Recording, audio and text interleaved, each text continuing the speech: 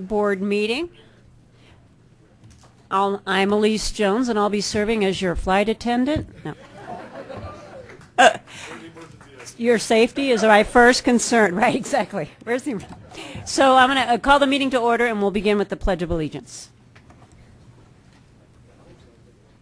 I pledge allegiance to the flag of the United States of America and to the republic for which it stands, one nation, under God, indivisible, with liberty and justice for all.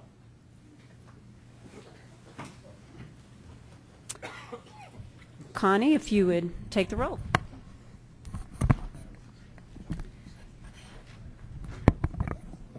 Eva Henry, Eric Hansen, Bill Holen, here.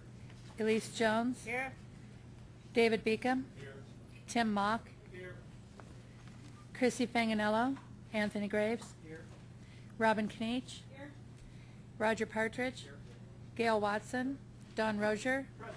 Bob Pfeiffer, here. Bob Roth, here. Larry Vidham, here. David Spellman, Aaron Brockett, here. Ann Justin, here. Lynn Baca, here. George Teal, here. Doris Trular, Carrie Penaloza, Ron Engels, Catherine Hyder, Laura Chrisman, Alex Brown, Gail Christie, Richard Champion, Rick Teeter, here. Debbie Nasta, Carl Randolph, Steve Conklin, Kara Swanson, Joe Jefferson, here. Dan Woog, Mark Gruber, Daniel Dick, John Hamlin, present. George Heath, Samantha Meering, Lisa Jones, Laura Brown, Lynette Kelsey, here. Paula Bovo, Saoirse Karis Graves, here. Ron Rakowski, present. Mike Hillman, here.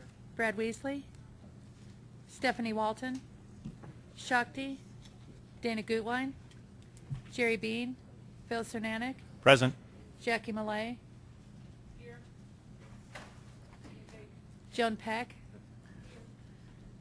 Ashley Stolzman, here. John O'Brien, Colleen Whitlow, here.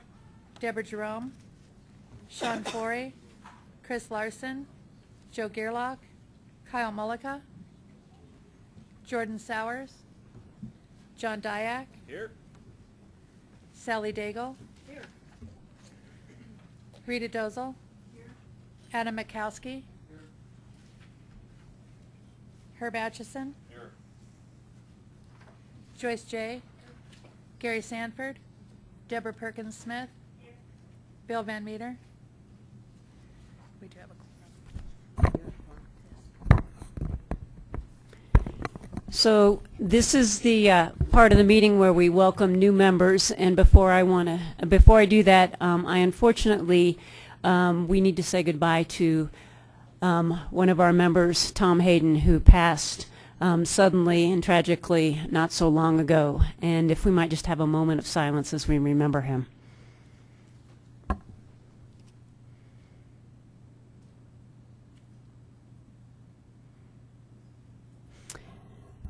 Thank you for that. I think you all have a memorial card here that I think pictures him well. I was going to see if Commissioner Mock or Mayor Hillman wanted to just say a few words. Thanks, Elise. Tom was actually appointed to DRCOG at the beginning of this year, and I'm sorry that you all didn't get to serve with him as long as I've had the opportunity. He was just an exceptional individual, a county commissioner, served on our school board, was a fire chief for Evergreen, businessman, cowboy poet. I mean, he was just accomplished folk singer, and just really cool to be around. And those of us that serve in our positions in elected office, you understand how difficult some of the conversations can get. Tom really kept in Clear Creek the wheels on the bus.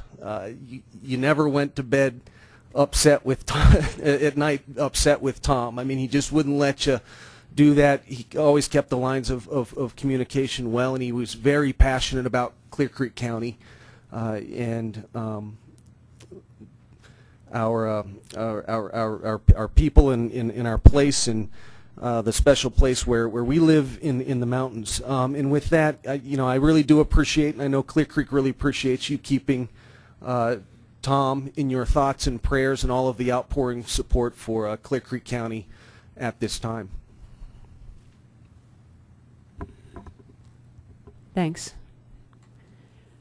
So that's a tough note to start a meeting on, but maybe we can keep the spirit of Tom with us and treat each other with the respect that he would have and with his levity that we will certainly miss. So introducing some of the new members that are joining us for a first time, I wanted to welcome Larry Vidum from Bennett, who used to be the alternate and is now the member. Where are you? Oh, there you are. Welcome. And I understand that the new alternate from Federal Heights, John Hamlin, is with us tonight. Welcome. And then I would note that Doris Trular from Centennial, who used to be an alternate, is now the member. And Carrie's here tonight. And you're the alternate. Welcome to you. You've been here before, and we're still happy that you're here. So thank you so much. You came back. It's a wonderful thing. So I guess I would entertain a motion to approve the agenda. Moved in second. All in favor? Aye.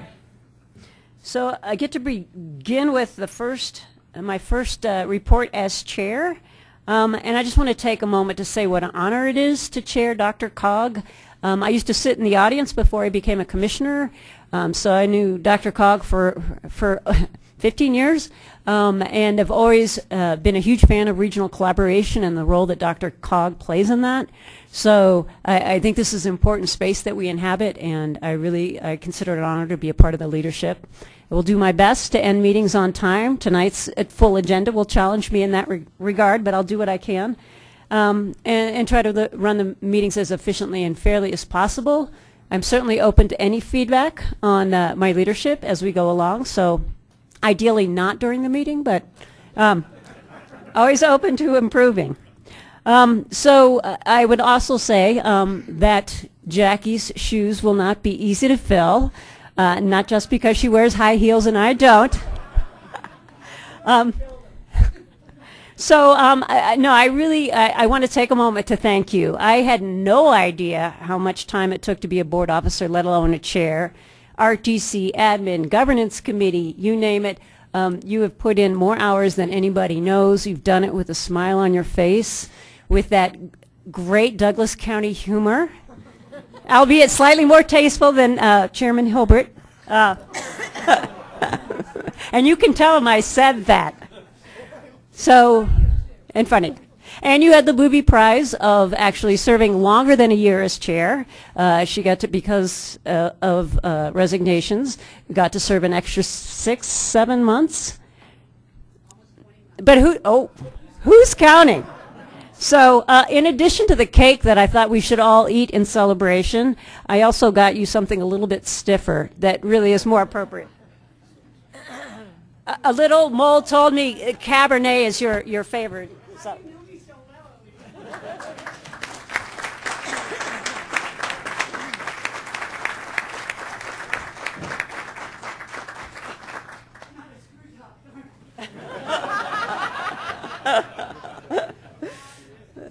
Yes. We have a corkscrew upstairs. That's right. After the meeting, you're treating, right? Okay. So thank you, Jackie. And now moving on to the actual business of the evening. I'm also supposed to report on the Regional Transportation Committee, which met this week and unanimously passed both the 2015 Cycle 2 amendments to the 2040 fiscally constrained RTP and the TIP amendments, both of which we will be considering tonight. And they also got updates on the TIP white paper and the MetroVision Regional Transportation Plan and our federal certification review. Pretty uneventful meeting.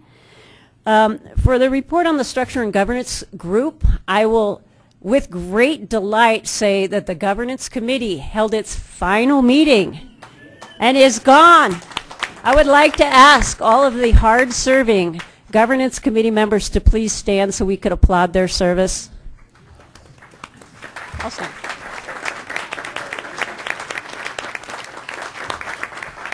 I think I can say with certainty we had no idea what we were getting into when we volunteered, or that it would go on for 18 months.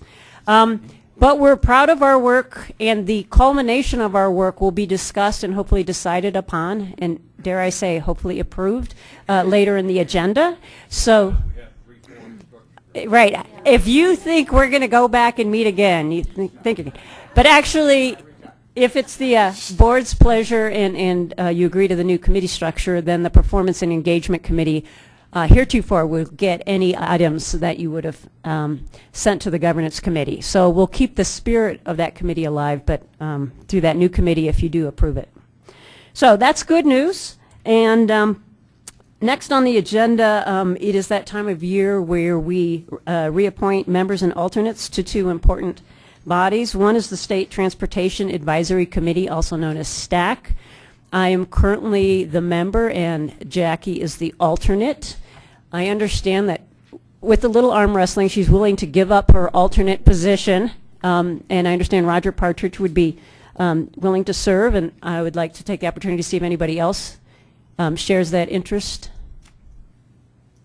I serve on the DRCOG Transportation Committee. I'm the vice chair, so I'd be interested in either alternate. Of STAC?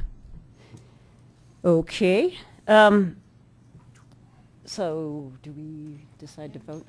So typical we vote. Let me see if there's anybody else.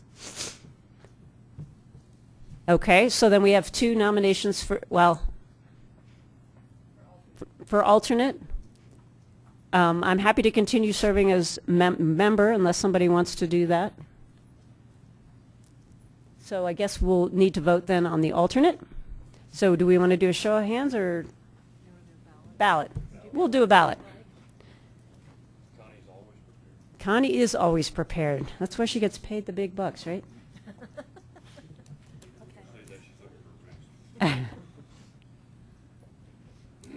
Okay, should we vote on this one separate from E470? Sure, okay. Seriously? No. Okay.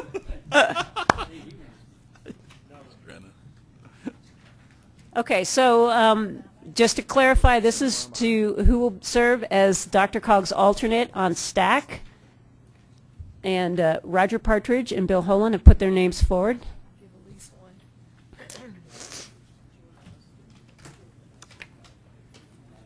I know, you could pick your teeth.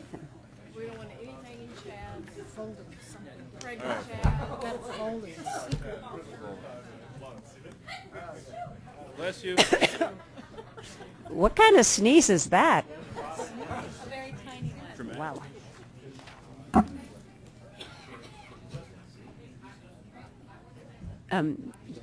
Yes, while folks are turning their ballots in, let me recognize Director Partridge. Thank you, Madam Chair. I'd just like to recognize alternate director David Weaver. Oh. Yes, he's in the back, our resident bouncer tonight.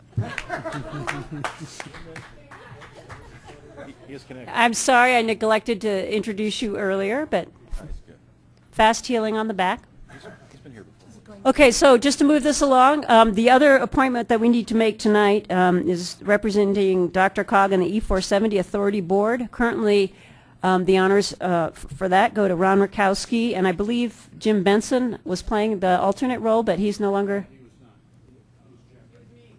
Oh, it's Jack.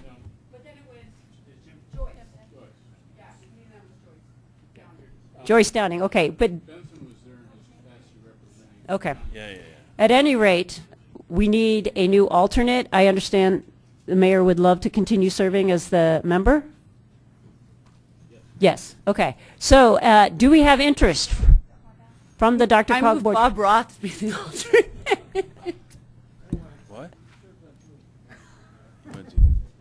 Bob may have been drafted. Is there any other nominations or shows of interest? All right. All in favor of Bob Roth serving as the alternate for E470? Are you okay? to pay for his mileage. You know, Kim, is he- It's going to be just a minute.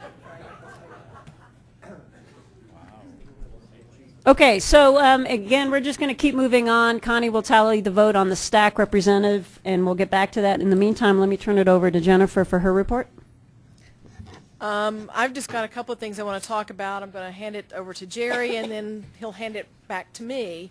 For those of you who tried to participate remotely in our first work session, I wholeheartedly apologize. We had some technical difficulties that we hadn't anticipated. We had tested the system several times before the meeting, and then when we actually got to the meeting, we were getting feedback and some other issues.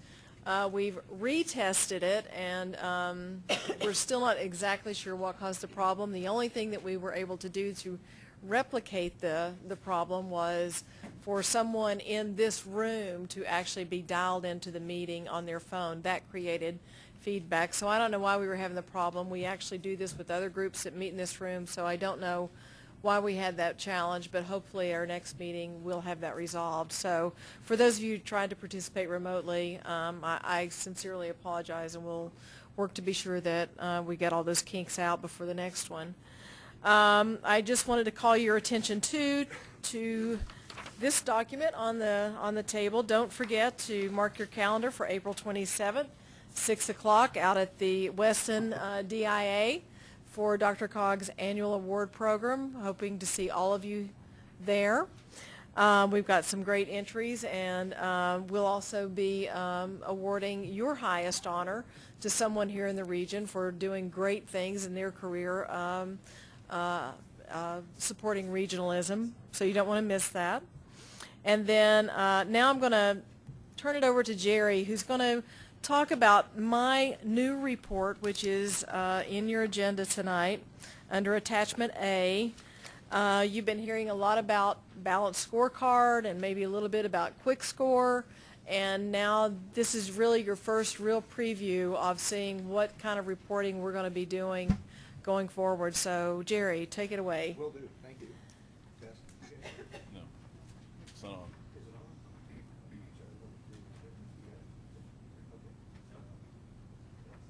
There we go. Thank you. It's on. All right, sorry about that. Good evening, everyone.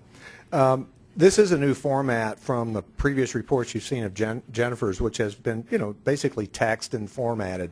And we are moving into not just this report, but as Jennifer said about scorecard reporting, executive policies will take on this kind of a look. So you have a higher visualization of the information with the text behind it. So I think it'll be easier to read, and you'll have some trend data. So let me just talk about the Attachment A. The first section, about the first 3 or 4 pages, is really an explanation of the report format.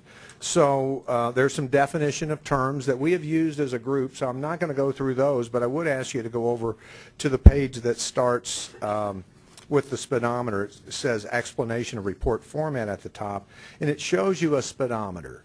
One of the first graphics we use, it provides a quick glance at how a component is performing. And it's the standard 3-color traffic light scoring that you see in a lot of scorecard stuff, the red, yellow, green. And, of course, measure data will influence that. So speedometers will show up as a quick look. When we look at bar, line graphs, or charts, that's also going to have, those scored measures will have a 3-color traffic light background, as long as they're scored, as we say. And depending on whether the values, high values are good or low values are good, green could appear at the top or red could appear at the top, depending on what the measure is. So you'll have that color code background, and you'll have some trend data over time. Data tables will show you what's within that objective. It shows the information on the objective or the performance measure. When you look at the next section, it says data used in calculations on the following page. That will show you the primary performance measures used under that component, or an objective in this case. There will be a notes section that will follow, and you'll have something called, at one point or another, you'll see coming up on the next page is something called related items. So those are really the primary graphics and tables you're going to see. if you go over one more page, you'll see Executive Office Scorecard, February 2016 at the top left.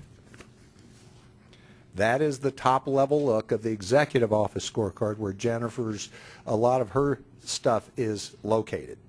So as I mentioned, you've seen the bar and line graphs, the speedometer, you've got data tables, and then the only one that I haven't touched on would be the following page is the related items. Those could be documents that are important that's about that objective or measure, or it might be a strategic initiative we've linked into that particular objective. I will stop. What questions could I answer? Any questions for Jerry? I had one question. The series color? That's just the term that QuickScore uses, but we can assign a specific color to the bar or line graph to show variance. If we want to put 2 on 1 and show a comparison, it allows us to change that color. So all it is, it just kind of puts the term in there. It's a wonky term, but that's all it's showing is the color of that bar. Gotcha. Last call for questions. Director Millay. Jerry, how are the weighted percentages assigned? Okay, great. In QuickScore, it will assign them unless we override them. So if there are 4 measures under an objective, they are automatically 25%. But we have to have a discussion about weighting as well. So some of this is still under construction as you get further into the scorecard. We'll change some of that weighting. And in fact, there is one that's it's in this scorecard that's weighted kind of low. It's called the collaboration assessment that comes from the board, but we influence that a little bit. So I have adjusted some weighting there. If you have any suggestions, that would be great too.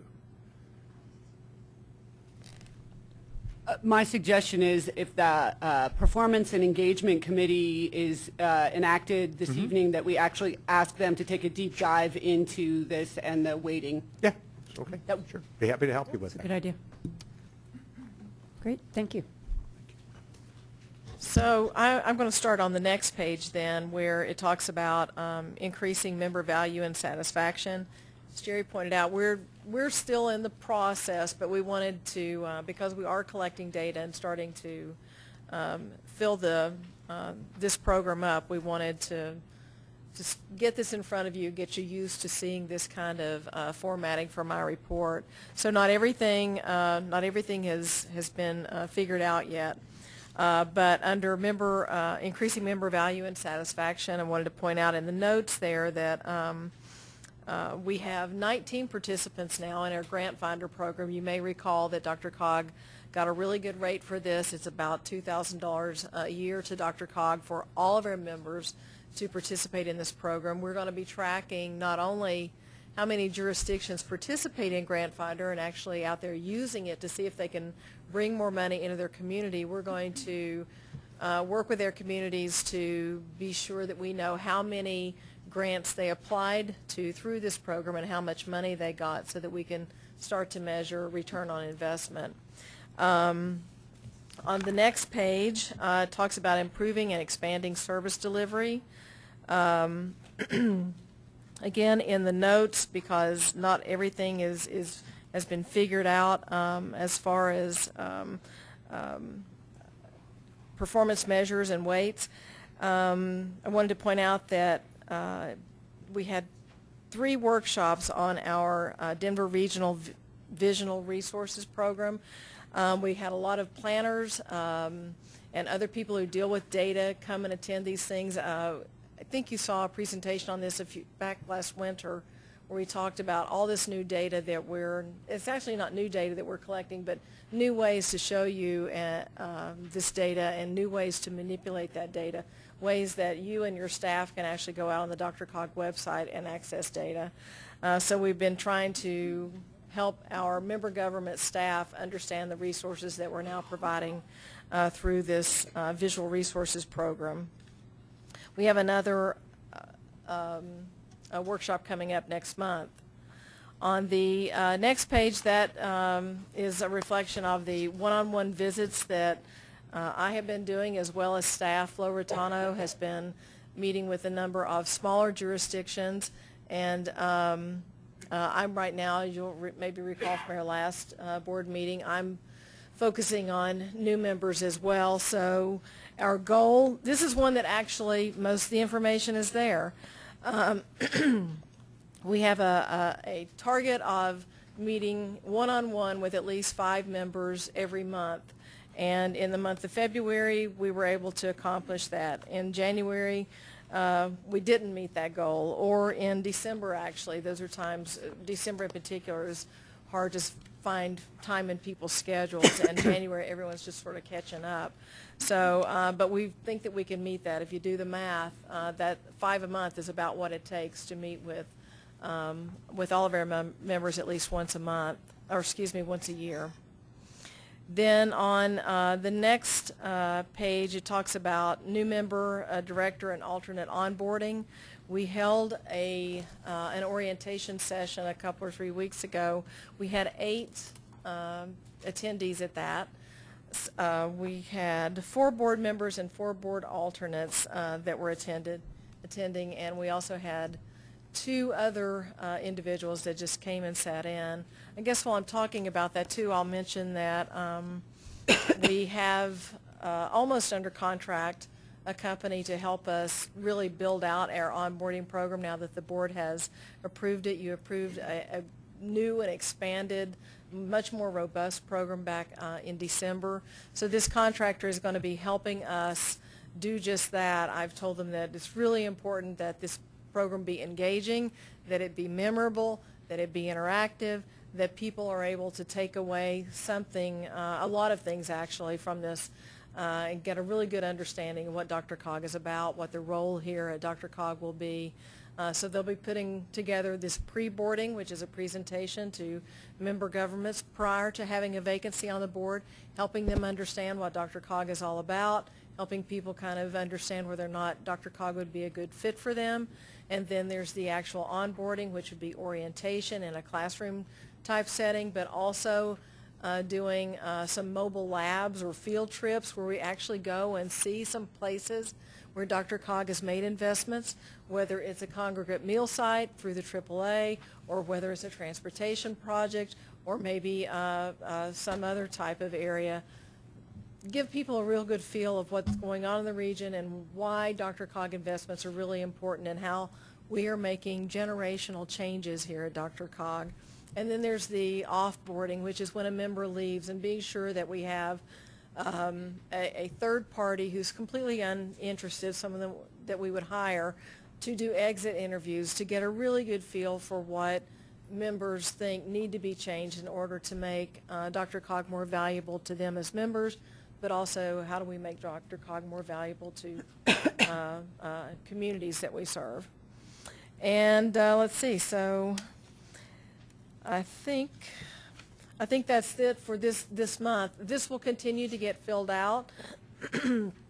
You'll be able to see as we, depending on what happens tonight, if you do create these 2 new committees and we have a performance and engagement committee, I think there was a lot of support just now to have that group kind of dive into this a little bit more with Jerry and myself. But each month, this will be the kind of report that you see, and you'll be able to see are we making headway or not in these various areas. So this is a way so that you can see visually and at a glance what kind of performance that I'm having, and you'll be able to see this too on a DRCOG scale. Right now, this is really things that I'm pretty focused on, but in the future, you'll be seeing this for the entire agency, including at some point, we hope, MetroVision and and the objectives that are in that document too. So, thank you. Thank you, Jennifer. Any questions about any of that? I neglected to make a couple more member announcements during my report. One is that had Kathy Noon shown up to this meeting, she would have been honored for 5 years of service. She decided to pass the baton off a meeting earlier and avoid the limelight, but I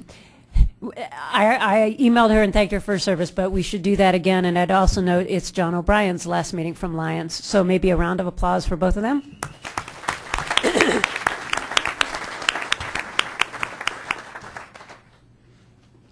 All right, well, moving on to public comment. And this is the opportunity for anyone in the audience to come speak to us for 3 minutes on a topic for which we have not had a public hearing already on. Do we have any takers? Seeing none, we will move on then to our consent agenda. I would consider a motion. We have a motion, a second. All in favor? Aye. Opposed? Abstentions? Our consent agenda is adopted. So moving on to the action agenda, we'll begin with the discussion of the 2015 Cycle 2 amendments to the 2040 RTP. And I think we're hearing from Jacob on this one.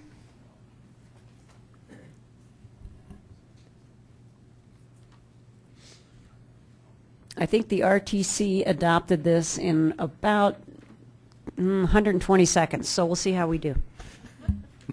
Well, my presentation will be longer than that, but not much longer. So thank you, Madam Chair, members of the board, Jacob Rieger, DRCOG Transportation Planning staff. So yes, I want to go through the latest amendments to our fiscally constrained regional transportation plan. As I do so, both as sort of a reminder for most of us and maybe some information for new members, is kind of talk about how we do amendments. This is something that we at least solicit amendments twice a year, so this is kind of an ongoing thing that some of you have seen before and some of you haven't. So just some quick background. First and foremost, our 2040 Regional Transportation Plan identifies future fiscally constrained roadway and transit system. What that means in plain English is that we identify what we think that we can pay for, that we can fund through 2040 based on the revenues, local, state, federal revenues that we anticipate to be available through 2040. We include capacity projects identified for completion in what are known as staging periods through 2040, referring to air quality conformity. That's another federal requirement that says we need to individually list and show these big ticket capacity projects, so our major roadway widenings, interchanges, fast tracks, other rapid transit. We actually have to show those projects, and we have to show not so much their year of opening, a specific year, but more, 10-year, 5-year staging period for air quality conformity purposes, which I'll get to as we go through the presentation. So that's another federal requirement. So when I talk about amendments to the plan, that can mean a couple things. It can either be, say, a new project that a local government says, we can fund this project, we want to, get it included in the plan. You'll see those in the amendments to match, capital improvements program. Could be a major change such as a scope or changing that staging period that I just referred to for a project that's already in the plan. So this is a map, and this is in your packet in this item. This is a map that's showing the current 2040 fiscally constrained roadway capacity projects. So this is what's been adopted. We adopted the plan, the 2040 plan, in February of 2015. So this is our current plan. A lot of colors on this map, but basically it's showing the type of funding, type of project, whether it's just a sort of a roadway project or a managed lane project, and it's showing those air quality staging periods, which I said are 10-year periods. So 2015 to 2024, 25 to 34, and then 2035 to 2040. Basically, the darker the color here means that those projects competed for federal or state funding versus those projects that are locally funded from, say, a municipality.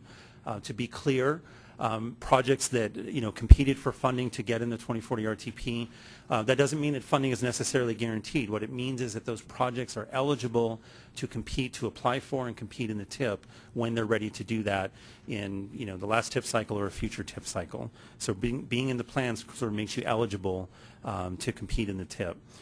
Again, also, this is our current plan, our 2040 fiscally constrained rapid transit projects and system. So it's primarily our fast track system. A point that we make on this map is that all of the fast tracks program is funded through the fast track sales tax.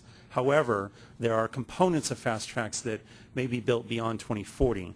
Because we have the federal requirement to show what we can pay for, what the region can fund through 2040, this map shows those components of fast tracks that RTD has told us will be funded and constructed by 2040. So again, this is the current plan, both the roadways and transit. This is, again, also in your packet, this table. This is the list of amendments that we received in this cycle. I mentioned that we solicit amendments to the plan twice a year. To process amendments takes about 6 months, so basically we finish one cycle, start a new cycle. So this is the cycle that we call 2015 Cycle 2, the second cycle of 2015. I won't go through these amendments individually except to point out that, again, we have kind of all different kinds of amendments. We have projects that are already in the plan for which there's a scope change to the project, such as I-70, or staging period change, such as C-470. We have some locally funded projects in here, such as McIntyre Street, in Jefferson County. Again, that's an example of a locally funded project where the municipality said this is in our capital improvements program, so we want to, have that match in the fiscally constrained regional transportation plan. This is a map of the location of those amendments. Maybe one thing to point out here, just as one example, one of the amendments, if you see the blue dot, let me try and get to it with the mouse pointer, here at Penyon Tower, one of the amendments is to construct what's been called the missing ramp from southbound Tower onto westbound Pena, if I've said that correctly. So those of you that kind of park out there and have wanted to kind of come out and make that turn but haven't been able to, I think this is an amendment that I think we can all relate to on an individual level. So again, these are the locations of the amendments in this cycle. What we'll do is we'll, once these amendments are approved, sort of merge this map with the roadway map here, and then it's our plan as amended. So those amendments will then be reflected in this map going forward. All right, so again, as part of the process of doing these amendments, of processing these amendments, public input is a very important component to that process. Every cycle that we have amendments, we have a 30-day public comment period. We do several means of notification that you see listed here, things like website, email, social media. So we have that formal 30-day public comment period. We also encourage public comment at our committee meetings, of course, so people can come and make comments there as well. That 30-day formal comment period culminates in a public hearing at the board meeting, and we actually had the public hearing for these amendments at your January 20th meeting. So we kind of call that the capstone of the formal public comment period. The summary of that public hearing and the comment received is in your packet. We usually hold the public hearing a month before board action. We like to do that for you so that 1 month you just get the public input and we can all hear what it is, and then next month you take action. So I mentioned air quality conformity before, just to explain a little more about that. Again, a federal requirement. The 2040 Regional Transportation Plan must address ozone and other pollutants, specifically carbon monoxide and what's known as particulate matter, which is dust in the air. It's called PM10. Proposed amendments, so we take the amendments that we receive and we include them in our regional transportation networks. And what that means in plain English is that this is not a project-based analysis for air quality conformity. It's air quality conformity deals with our entire network of projects that are in the plan. So it's that first map I showed you. It's into our entire plan and the roadway and transit projects in that plan. So we model these amendments as part of that overall regional transportation network of roadway and transit projects. We do modeling here in-house on the transportation side, and then we have the State Air Pollution Control Division do air quality conformity analysis for us. This whole process of all this modeling, public hearing, everything I've mentioned to this point takes several months. And then we do the modeling for those amendments with APCD's help to look at whether the plan as amended, so again it's the entire project network, roadway and transit projects as amended, meets the emissions budgets that are established for each of the pollutants that I mentioned. These amendments, and this is in, again, your packet in the documentation, that the plan as amended did pass the pollutant emission tests for regional air quality conformity, and that's the federal requirement. So the proposed motion, because of those air quality conformity requirements, is rather lengthy. So I will read it to you, but this is the motion that we're looking for that will make us federally compliant. Move to adopt a resolution approving the 2015 Cycle 2 amendments to the 2040 Fiscally Constrained Regional Transportation Plan, along with the 2015 Cycle 2 amendments to the Denver Southern Subarea 8-hour ozone conformity determination. So that means the piece of the air quality that deals with ozone, as well as the 2015 Cycle 2 amendments to the carbon monoxide and particulate matter, so CO and PM10 conformity determination, again, the work that deals with those two pollutants concurrently. So you're approving both the amendments and you're approving the air quality conformity findings attached to the plan as amended. So with moved. that, thank you. Director Atchison had his hand up, so he goes first, and then we'll catch up with the motion. Jake, can you go back to the slide on 2040 constrained rapid transit? Use the mic.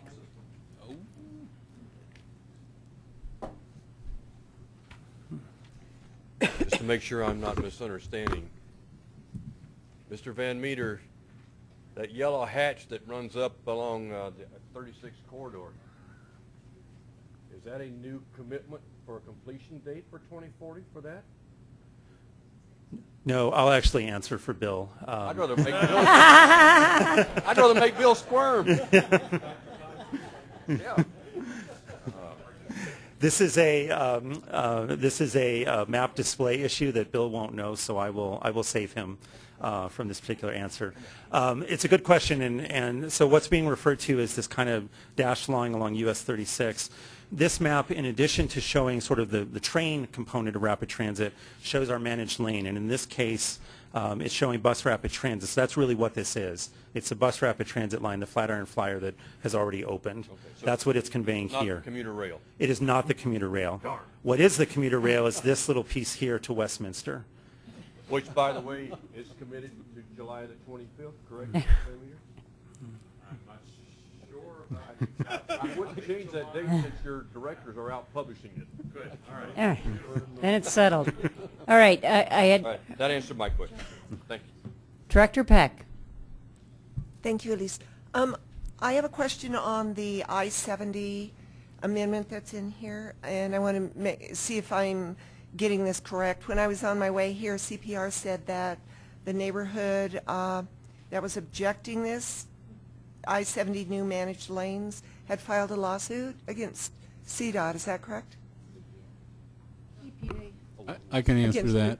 The EPA, okay. Yes. Because of the new rulings, CO2 rulings? To be frank, that doesn't have to do with this process. That was That's my a separate question. issue. Okay. It doesn't affect this. It does not. The Sierra Club filed the suit. Yeah. Correct. Okay. Anybody else have questions for Jacob or whoever yelled out a motion and wants to make it? I see Director Kanich. Yeah, I think your memo, if you can just very succinctly summarize the difference between the staff's analysis and the public testimony was at the last meeting. So was it that the public testimony cited different data? Was it that they were unaware of certain pieces? So if you can summarize the disconnect between the testimony that folks may have heard and your conclusion about air quality conformity, that would be helpful, I think. Sure. So our air quality conformity, again, is for the entire plan as amended. Right. It is not a project level conformity. The public comment that we received dealt with, and again, I don't want to speak for that person, but basically it dealt with the health and pollution impacts that they felt might be associated with the project at sort of that micro project neighborhood level, not at the regional plan conformity level. That's the difference in a nutshell. Thank you very much. Director Cernanek. I'll go back to what Jacob said before, so moved. We have a motion. Do we have a second? Second. Motion and a second. Further discussion? Seeing none, all in favor? Aye. Opposed? Abstentions? The motion passes. Thank you, Jacob. Next up, we have amendments to the 2016-21 Transportation Improvement Program, and I believe Todd's doing this one.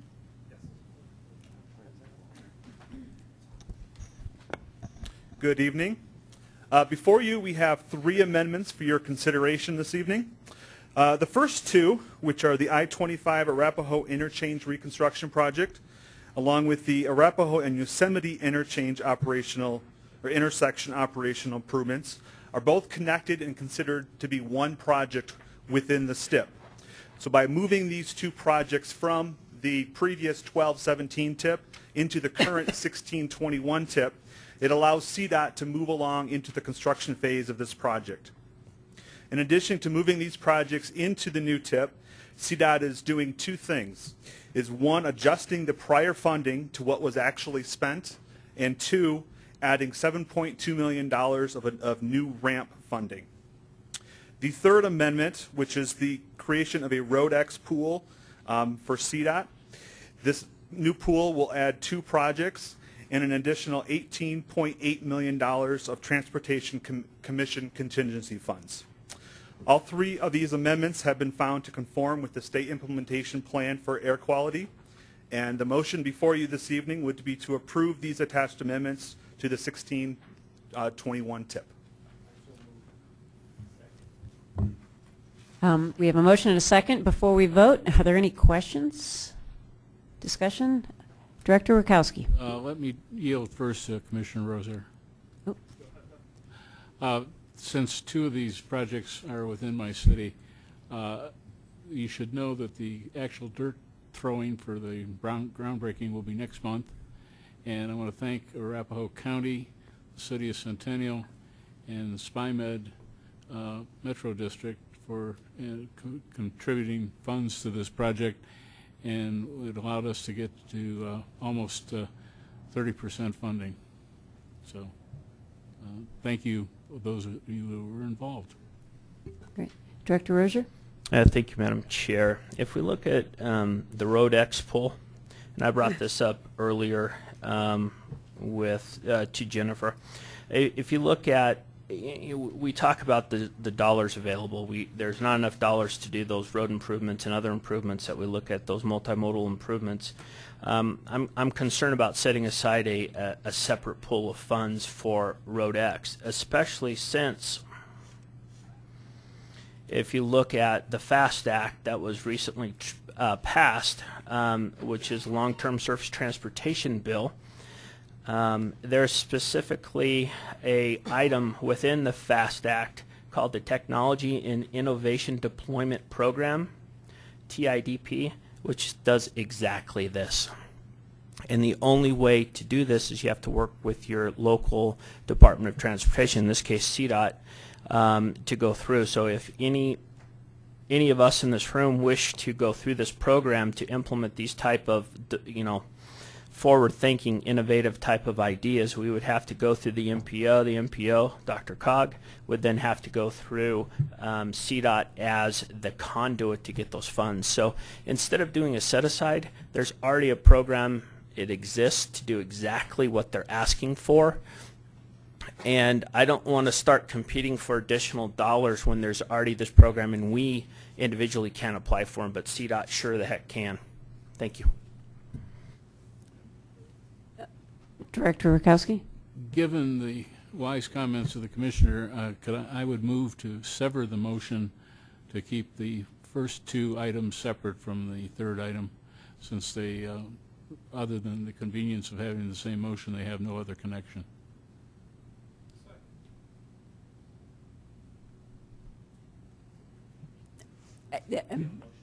So we have a motion on the table.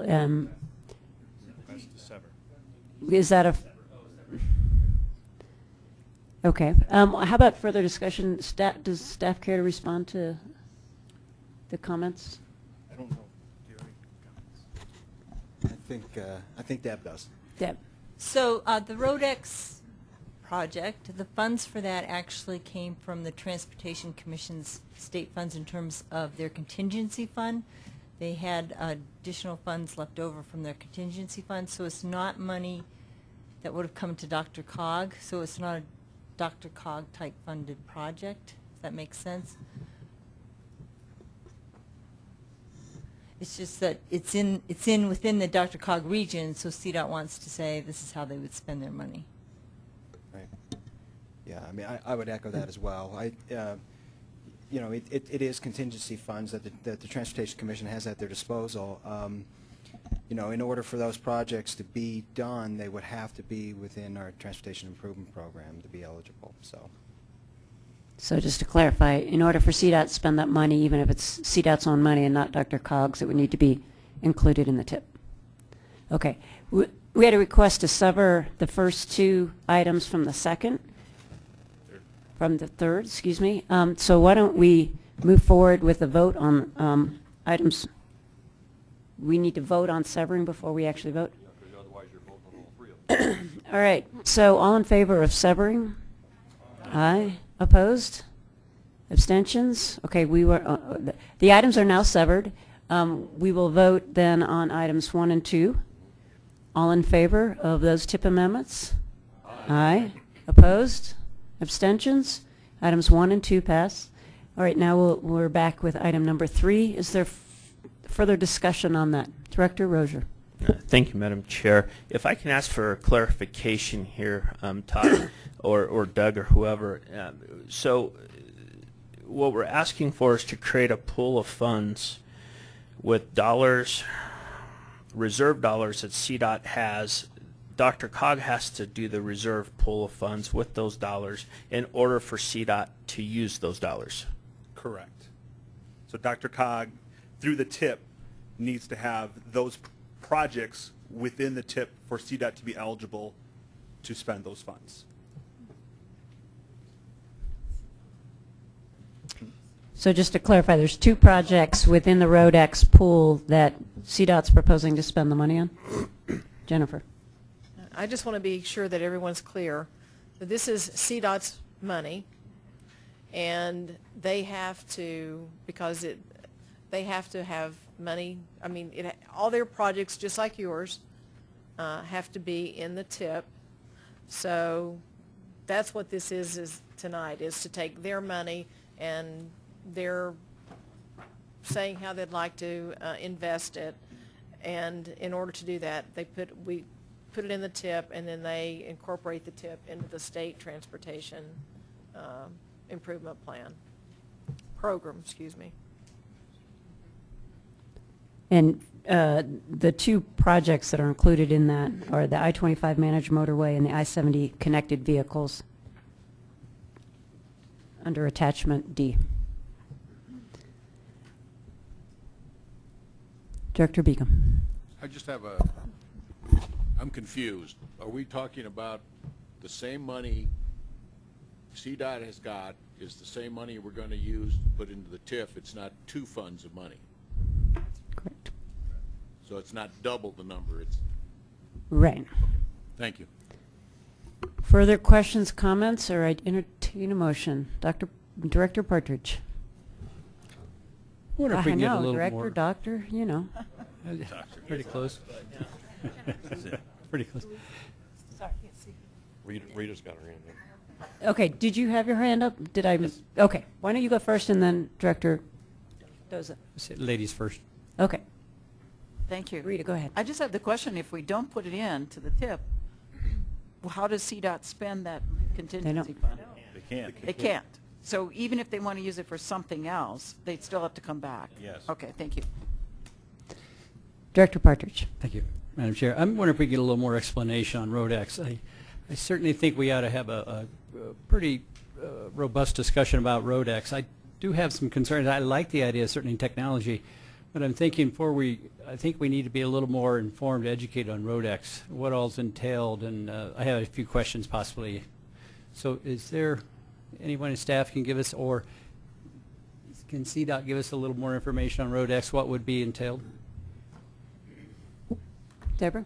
So I can do one of 2 things. I can just give you a real brief overview, or if you would prefer during public comment to have a presentation, it's up to you.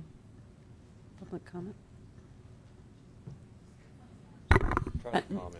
Comments. Which public comment period are we referring to? Because Like we've already had it. next month or something. Oh, to delay it. Okay. Yeah, if you want to, I mean, if you want. Why don't you go more ahead and give your detail. explanation now, and then Okay, if folks thanks. want more, then we can. So RoadX is something we've actually branded. It's to take a look at future technologies. We have been working with some of the car manufacturers, Panasonic, some of the high-tech companies to look at are there things that we could do in terms of operations or getting ready for vehicles of the future. And so this is, I guess it's the way we talk about doing those things for the future. We talk about it as RoadX. So these 2 projects, one of them the managed motorways, the way to think of it is like ramp metering on steroids. It's to actually regulate the flow more on I-25. We want to try some innovative things that they're actually doing in Australia, and we see it as a pilot, so it may not be permanent, but we want to test some things that we've had people from Australia come over and show us that they're actually doing. So that's one thing on the managed motorways. The other one is more, excuse me, it's communications. We want to install on 1,000 vehicles, and we've got some private vehicles that, such as the mountain carriers to the ski areas that run the I-70 corridor all the time. We want to put some equipment on their vehicles that'll help us in terms of reading the weather, you know, what's the car doing, that sort of thing, so we can figure out how that information comes and transfers back to us. You know, are they slowing? So so we would know how to get ready for vehicles that will have that in your car when you buy it in 5 years from now. So we know how we might be able to use it in the future. So again, that's a pilot, and it's just testing out how you use that technology in the future. Thank you. Director Rozier? Thank you, Madam Chair. And thank you for the discussion here this evening. It answers my question. When I was going through the packet, it was not clear to me, and I apologize for that if it was clear to others, that it just stated create a new pool to fund CDOT's Road X program. I assume that that was dollars coming from program dollars that we all, DRCOG dollars. It was not clear to me that those were those were CDOT dollars going into and being incorporated within the TIP to be used for that program. So with that information, I still want to pass along that because there's a great opportunity for CDOT to add to this program.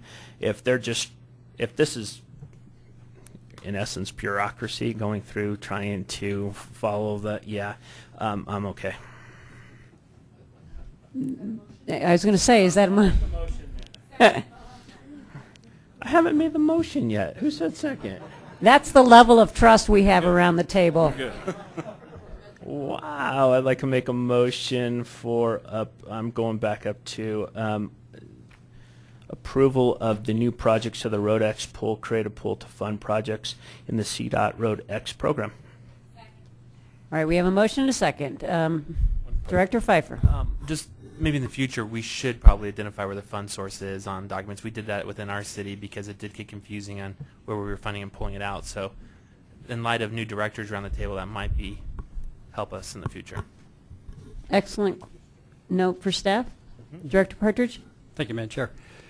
I certainly would like to hear some discussion from CDOT just to understand a little bit more about and I'm going to call it the ramp metering. As we already have that with a red light, green light, I think it works wonderful, and maybe I don't understand it fully, but it appears that it's just a timing factor to allow traffic on.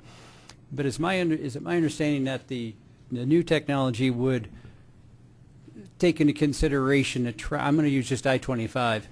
It would take into consideration the traffic on I-25, and that metering would be in relation to the traffic on I-25. And the concern I have is, therefore, it could be backing up the ramps greater and backing up the traffic on certainly our city and county roads. So so again, it's a pilot, and so I would suggest that we have someone that's actually working on the project give you a presentation so you get a better comfort feeling for it. There you go. And I'm certainly fine with that. I haven't had the chance to ask that question, so I appreciate it. Thanks so much. But I certainly think it's go forward with supporting CDOT on this. So we have Director Mock and then Director Kanish. Yeah, the I-70 Mountain Corridor, the I-70 Coalition support the Road X program. We've had numerous presentations, and I do think it would be beneficial for this group to get some of those presentations. Director Partridge, we're looking at it as a total management system eventually, and I believe this is one of the first rollouts in the entire country, which really sets Colorado up as this new technology comes down the pipeline to be well ahead in the game in utilizing it and taking advantages of managing the entire system so that our ramps aren't backing up actually into our municipalities like they have in the past, and that those ramps are able to coordinate with the traffic on the interstate and communicate all around. Director Kanish, sorry. Everybody's a doctor tonight. Thank you. Chrissy Fanganello, who's the administration's primary board member when the alternate isn't here, she shared this concern as well, and I think she had some conversations with the staff about I'm not opposed to having a presentation, but what we really need from CDOT and what I believe that she received was an assurance that they would be working with local jurisdictions throughout the course of the pilot on that issue of how the interaction occurs between local streets, backup, and freeway flow. And so I actually think that's a more important level. Not that we're not very important people, but I actually think it's more important that our technical staff has access to the CDOT technical staff on how communication is going to occur through the project, which might be more detailed than we can get here. So I'm fine with us getting a presentation, but I think that I don't know what process she learned about, but I think that if we can just make sure that that's communicated to everyone, here's how any communities that border the pilot area will be included in frequent ongoing communication, that I think will be really important. Because it's only the I-25 corridor, so it's not every member jurisdiction, but if we can include those member jurisdictions and then the CDOT and the DRCOG staff, so that the staff is also there, that might be the way to. But we also, learning more at our level is good too. I think Director Daigle, did you have your hand up? And I would appreciate, because I'm a new, I would really appreciate a lot more information about the whole ramp and all of it before I make. How much money are we talking?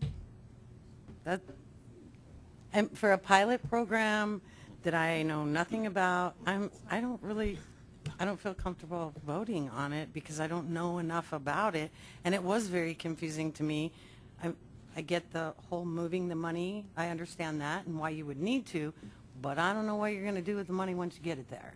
So if you could maybe have some more information, could we possibly table it and vote on it next time once we get more information?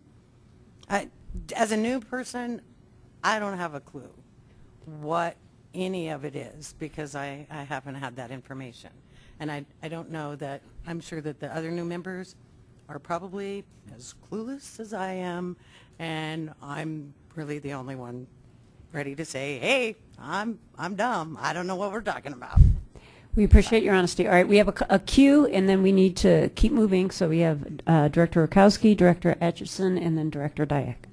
Just a quick point of information. It's northbound only on 25, starting in Ridgegate and going, I believe, to University.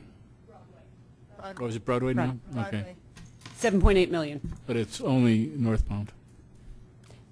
Director Atchison. Just kind of going back to what Director Malk talked about, I have seen some of the presentation on the RoadX material. This whole program is also looking at an economic development for the region. Part of that is, Deborah's all your fault, I caught yours.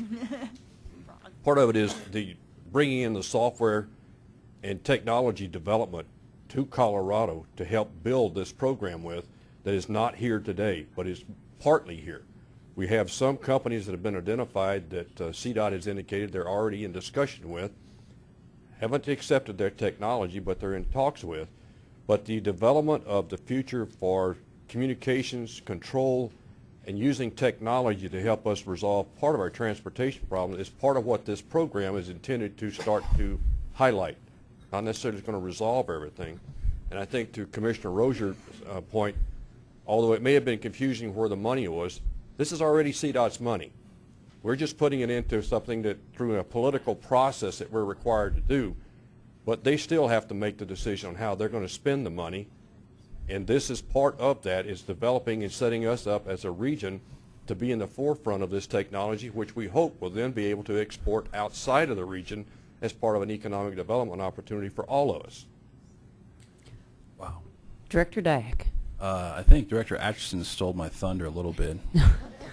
You kind of expounded, and I appreciate that. But I mean, ultimately, what this is, it's not a funding question. We are the master list of projects and things transportation-wise. And if CDOT wants to do something, we don't fund it. They just need to get it on the list so they can consider funding it themselves. So that's what we're really talking about. And in terms of an analogy, You know, to me, it's more of like a master plan. You know, it's just a high-level type of thought process that they just need to put it on the list so they can consider doing it.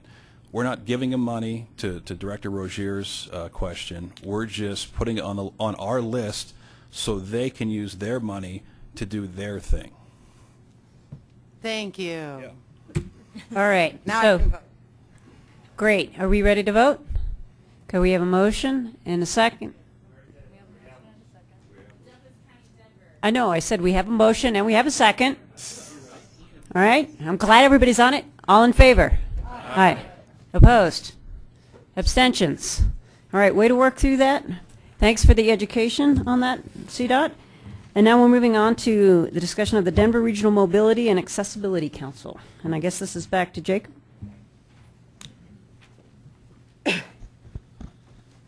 All right, thank you. Hello once again. This time I don't have a formal presentation. I just want to draw out some highlights of the memo on this item. And again, for some new members, maybe a little bit of refresher of how we got here and where we're at. So back in November, the board authorized conducting due diligence to explore integrating the Denver Regional Mobility and Access Council, known as DRCOG, into DRCOG. So we've had a doctor theme tonight, and this item is just going to pound that into the ground. So a reminder about DRCOG. They're an organization that focuses on information sharing, education, and coordination to improve mobility for older adults, individuals with disabilities and low incomes, veterans, and others. DRCOG helped create DRMAC back in 2005, and we've been a primary stakeholder since that time.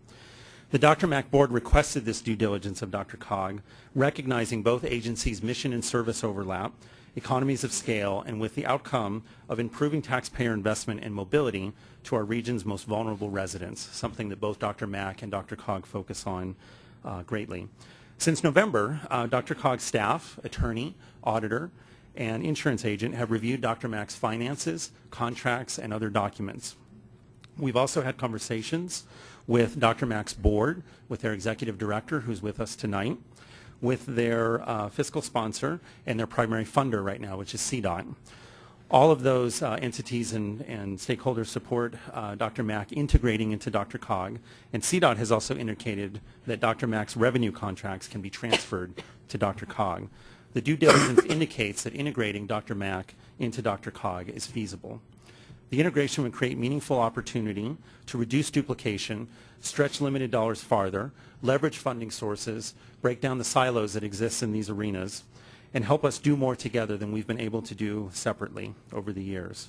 Both organizations have also commissioned independent studies in recent years that support the concept of integration, of greater integration, to improve human service transportation mobility outcomes for our region's residents. So the motion before you tonight is to move to adopt a resolution approving the integration of DRMAC into DRCOG. If you adopt that resolution tonight, we will proceed with DRMAC to move forward with the integration, which we anticipate completing before the end of this year. And with that, I'll be glad to answer any questions. Director Shenanick. Yes, Jacob, on this, can you or Deb possibly comment, is this happening across the MPOs within Colorado, that this merger is occurring so the efficiency is seen across the state by each of the MACs as well? Yeah, it turns out at least the North Front Range MPO in Fort Collins and Pikes Peak Area Council of Governments, the MPO in Colorado Springs, have a similar sort of arrangement to what we're proposing here. And there may be others around the state and country for sure. And looking for improved government efficiency and elimination of a layer, I'd make the motion. We have a motion and a second. Further discussion. Director Partridge. Thank you, Jake. It sounds great. I always like to hear that efficiency and merging together. So you gave some great upsides. Jake, are there any downsides? Yeah, that's a good question. This is a new and innovative arrangement. We're trying to think outside the box. We're doing something we haven't done before. You know, when you do something like that, you know, certainly there's always that bit of uncertainty of going forward. But again, as was just asked, you know, this is a model that's not new around the country, but it is new for us. So there is a little uncertainty. But there's a lot of overlap in the work and the mission of both organizations, and we think this will be a really good fit. Director Pfeiffer, and then Director Beacom. In their study, the integration of their employee base Would that just be absorbed into DRCOG, or I don't know what their employees, is it 1, 2? 2. They have 2 employees. And they would just be integrated into DRCOG staff? That's the starting point for conversation with them, yes. Director Beacom? When I went back and looked at the November discussion and that, the one thing I found totally missing was any suggestion that there's any cost savings. Is there any cost savings? So what the hope is here is that because of the overlap in services and programs, that by doing this integration, we will be able to have some cost savings in terms of how those dollars are spent. You know, the dollars are tight in this arena, so we want to use them as efficiently as possible. So if we can reduce some of that duplication, both at the program level of some of the major things that both agencies do. For example, both agencies have an information assistance call center. Our aging division has one, Dr. Mack has one. So those kinds of program level efficiencies, as well as, you know, things like administrative costs and, you know, computers and things like that, we certainly do want to try and look for cost savings in this, yes. Because in the earlier report that was talking about some seed money being used to go through and do due diligence on that, did they come up with any idea of what they thought the possible savings would be, or the reduction in overhead? So the due diligence was really sort of that fatal flaw of looking through, you know, the contracts and the audits and the financial statements, and, you know, sort of making sure that this would be a good fit, and that there wouldn't be any sort of those fatal, you know, legal or financial fatal flaws. You know, clearly the conversations going forward need to talk about, in sort of that inward focus organizationally, how we will fit together. So it's hard to put a dollar amount on that, but the idea, the concept is, yes, to try and have those cost savings by reducing those duplications and using our combined resources more efficiently. Okay, and that's not trying to be negative, but it sounds like we're just gambling that maybe something will work out. Well, they are bringing, you know, so one of the things that we looked at in the due diligence was the revenue that they would bring with them. They are grant funded through federal grants that CDOT currently selects, and we've actually selected in the past. They will be bringing that revenue with them. Okay, so there is some money. Yes, there is, absolutely. That's what I was trying to get at. Sorry, yes, absolutely, and that's one thing we made sure of with CDOT. Okay, thank you very much. So we have Director Partridge, then Director Millay. So Jake, always wanting to be optimistic that it's going to work. I think you've given some great information, but always looking at the downside, possibly that it wouldn't work out. Do you suspect that the attorneys would draft this if there was to be a separation, there would be some consideration ahead of time in a contract for an easier separation agreement, so that certainly assets for each side are kept in track? And I'm just mentioning that ahead of time. Again, not to be negative, but be realistic and try to make it, if it doesn't work out, easy as possible. Just a question, and just for us to be a heads up. Yeah, let me start an answer, and our attorney is here as well.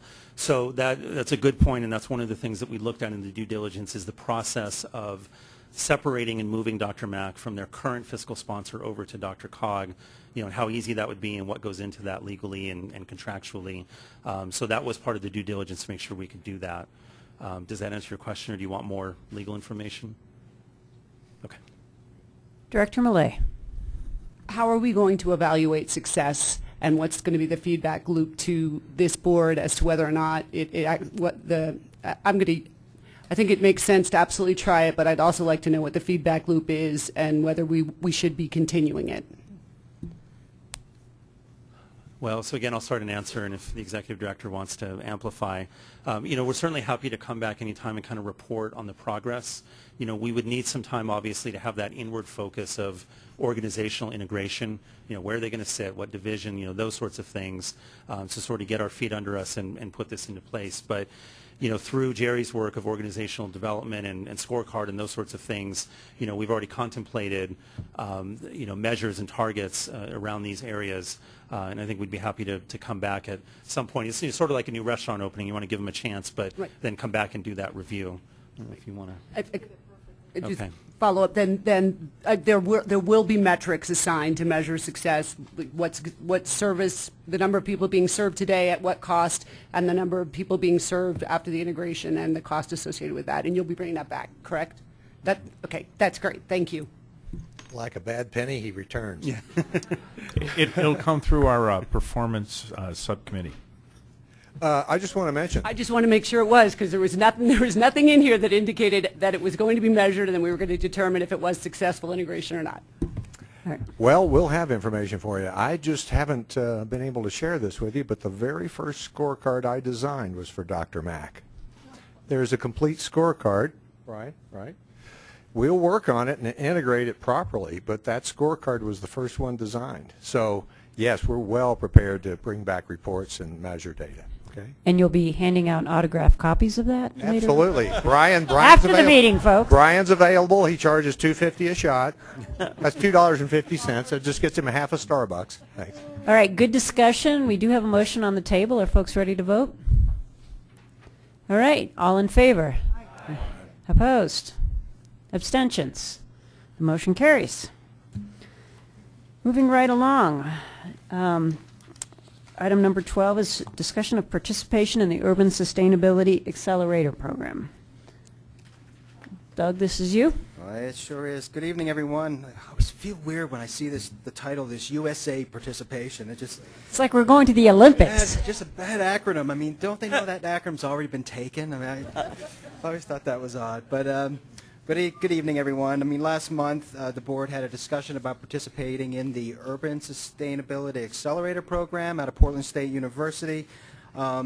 It's a peer exchange program with the opportunity for facilitation and some technical assistance from some experts in the field of transportation and the like.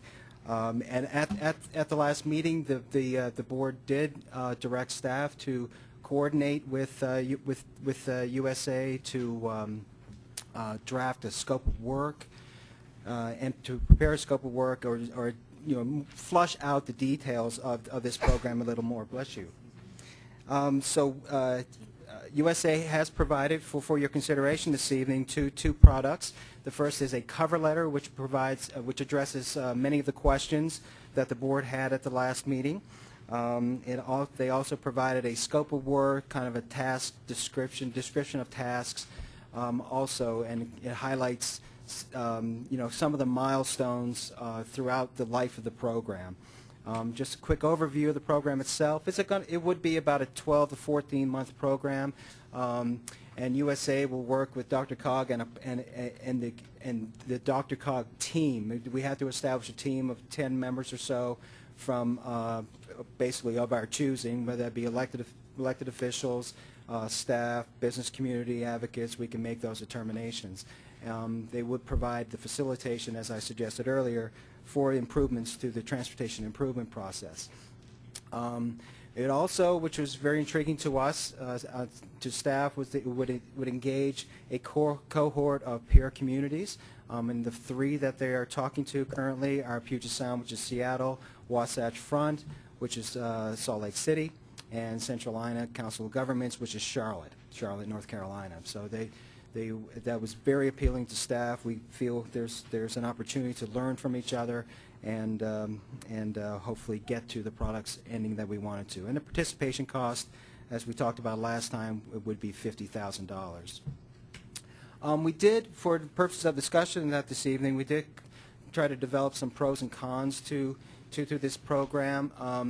The pros, first of all, we do believe that it's consistent with the expressed desire of the board to take a fresh look at the TIP process. As you know, last month we brought to you the white paper that was the product of the TIP review work group, and one of the recommendations which we believe this cohort and this being part of this process could be really helpful is the one that's listed here, is to create a project selection process that places more emphasis on project benefits, overall value, and return on investment. We do believe that this process could be very, very good in helping us get over the hump and talk more about that.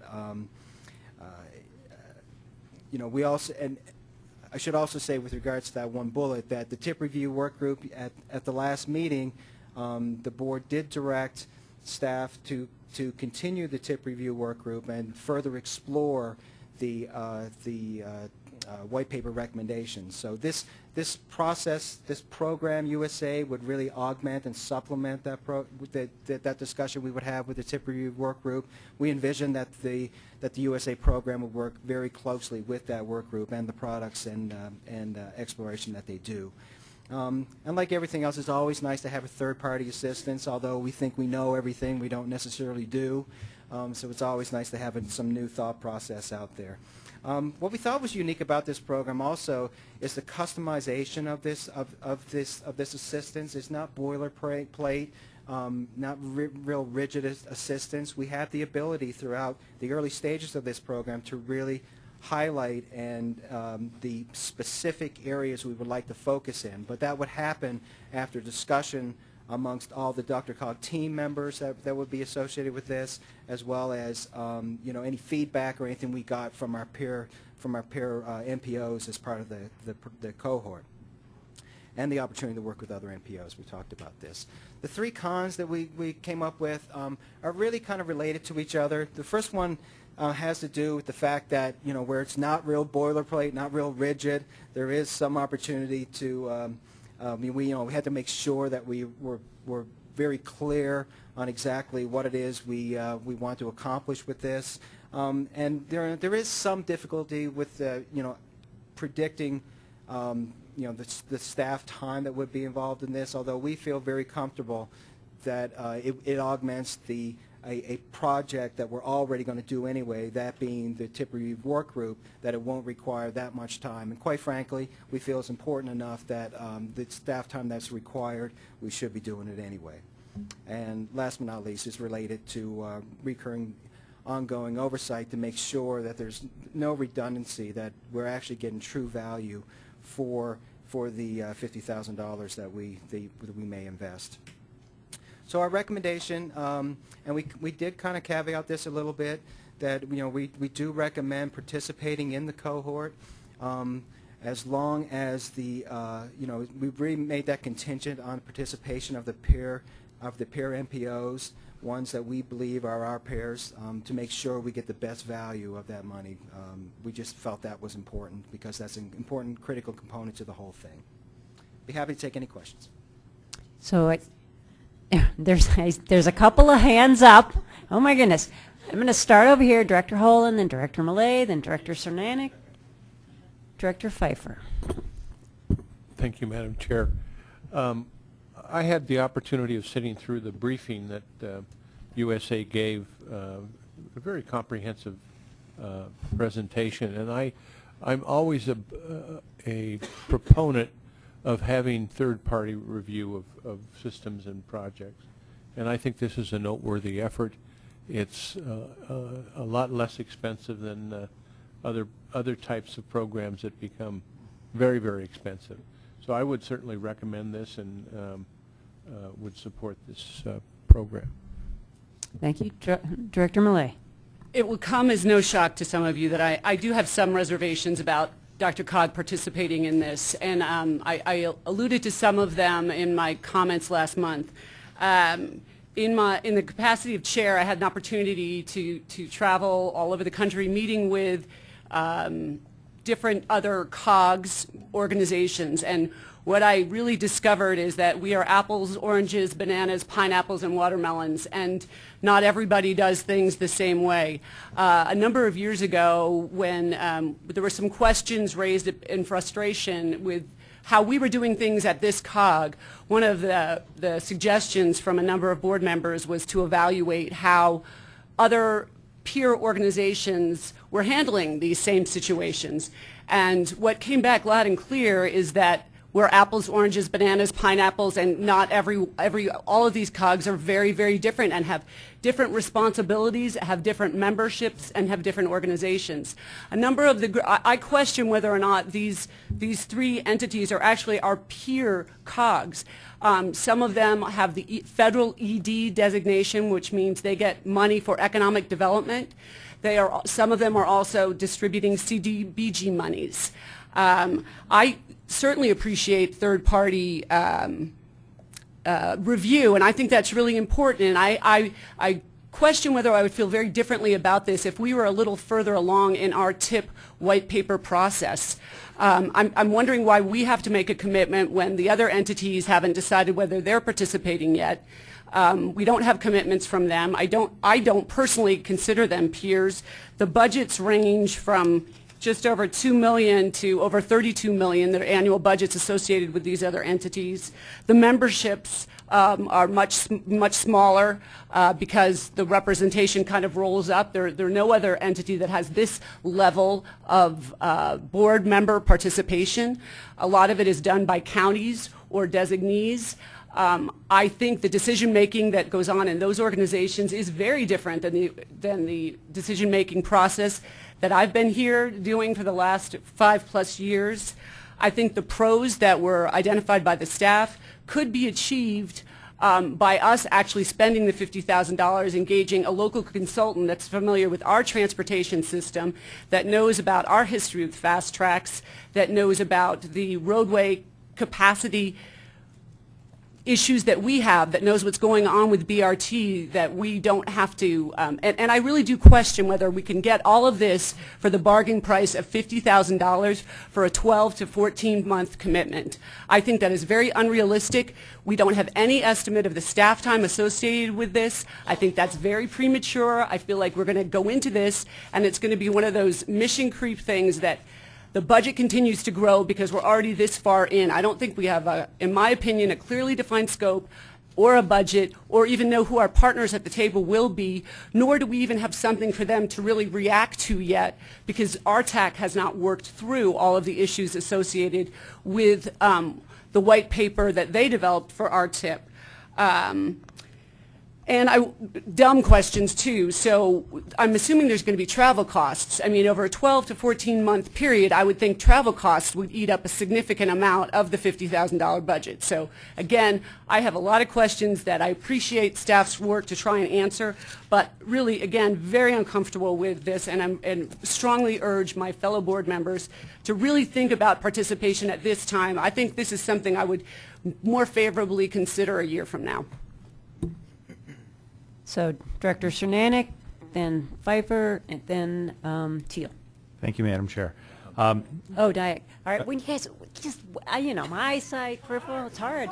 This is hard, people. Thanks. Okay. And to Director Millay, you didn't just allude to him last meeting. I think you were pretty firm last meeting. Yeah. Just a clarification and at least an observation otherwise on this. It should come as no surprise to the folks around the table that I'm biased towards taking a fresh look at our TIP process and needing to look at different ways to go on this. But I do have some comments that you might want to react to. First is with regard the peer group, whether it's the three that you had mentioned, but to be pretty firm as to what our needs would be regarding the peer group, and that anything that we sign is recognizing that that's a contingency that's very important to us, because we do want to take a fresh look, which means taking a look at what others are doing. Next is, within this, and reacting somewhat to Director Millay's comments, is what's important to me is the mechanics of the scoring and the prioritization process that's being used in setting system principles and then scoring to the base items and not surrogates, and seeing how other folks are actually going through that, and whether the decisions made by 5 people, 15 people, 56 people, I'm not sure that that matters to us on this. And so what I'm interested in is how they're actually going through that prioritization process that I found particularly valuable in what we're doing. And something that you might want to comment on is the reason why, at least I understand that the bargain basement price is that there actually are other funds being brought to Portland State, and what they're actually asking for to some extent is a participation fee, not necessarily covering the full cost of the consultants and all of that. And there may be some staff cost. And then the last item would be to include representation from the peer groups to do possibly a quarterly session with the consultants to say, we consider this worthwhile to continue, But there might be an option that says opt out if it's not working for the peer group. That's not a decision we would make necessarily individually, because we always could, but that they actually have that feedback from the peer group if it's not included already in their process. Thank you. I think we'll go to Director Beacom, and then Director Teal, then Dyack, then Graves. You'll stick up your hand next time you want to speak, and we'll get you in the loop. In anticipation of this meeting, I went through the material, and I did have a lot of the questions, and I very much would mirror what Director Millet says, and with her concerns about this, I really am concerned that the peer groups they're trying to, sorry I got too far away. I'm really concerned that the peer group that they're trying to match us with is a misfit, because I think we're further along in a lot of issues than a lot of other areas, and I think that we'd be better off with a better matching peer group. That being said, have we done any research on their previous activities, because they haven't just started this program, they've been doing it, and their previous price was about $30,000, and to see how those people that went through this earlier thought they got the value or thought they did not get the value. And I also want to mirror that I think that until everybody would buy into it, I would continue to delay it until everybody ties it together. Director Teal. Wow, I like what the new guy just said. So actually, and I need to speak in the same vein, my concern was meeting with Mr. Liberty was I kept waiting to hear the methodology. I really thought I was really trying to coach him into giving me a deep dive in methodology, just kind of because that's where my professional life comes from. And I didn't get that. And I felt like I couldn't pry it out of him with a can opener. Pencil. There you go. So, I mean, my concern is that there's just really nothing there. I see where they respond to us of what are we getting for our $50,000, and I'm not seeing a real answer there. So for me, this is kind of like the Warren Buffett test. Warren Buffett never invested in Microsoft, right? Because he didn't understand what the heck it was. I guess I'm hearing the explanations. I'm the wrong decision. I know. Gee, you're right. And in that case, it might be a bad analogy, but I'll tell you, I don't understand what we're getting. And I thought Phil did a great job pointing out his concern of wanting to see the methodology, and I didn't hear it. So I would be opposed to moving forward on this right now. Director Dyack. All right. I took place in the discussions initially with Portland State, and I was with Director Cernanek and having some optimism. It was brought before the board as an item, and it looked pretty good.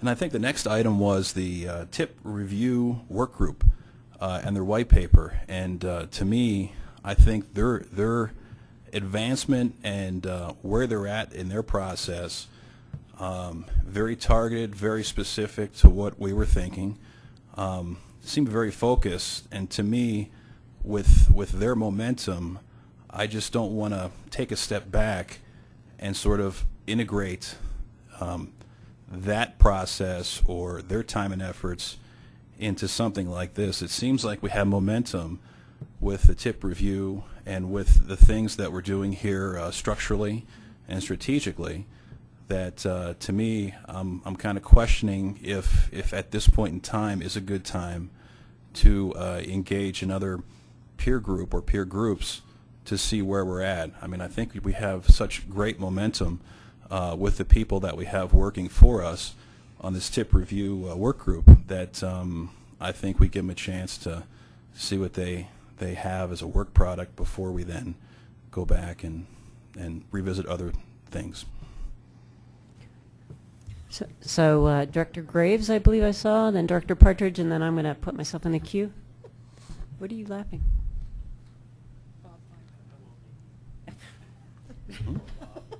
I don't want to have to guess if you want to talk, you know? Just please, Director Graves. Thank you, Madam Chair. I wanted to just take a couple of seconds to speak in favor of the staff recommendation. I think that many of the concerns that have been raised by Director Millay and others around the table are actually valid, but the core of that the vast majority of the concerns can be addressed by excellent management by our team, right, of that relationship and process. And one of the things that I read in the staff packet was, if the board decides to proceed, staff will carefully manage time and resources to ensure DRCOG's participation is meaningful and leads to the successful implementation of outcomes. I think really we place the burden with the staff to make sure that we're getting our money's worth in this project.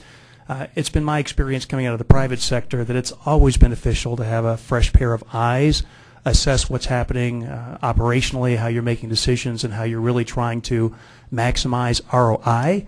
And I think we owe that to the public that we serve. Thank you, Madam Chair. Director Partridge.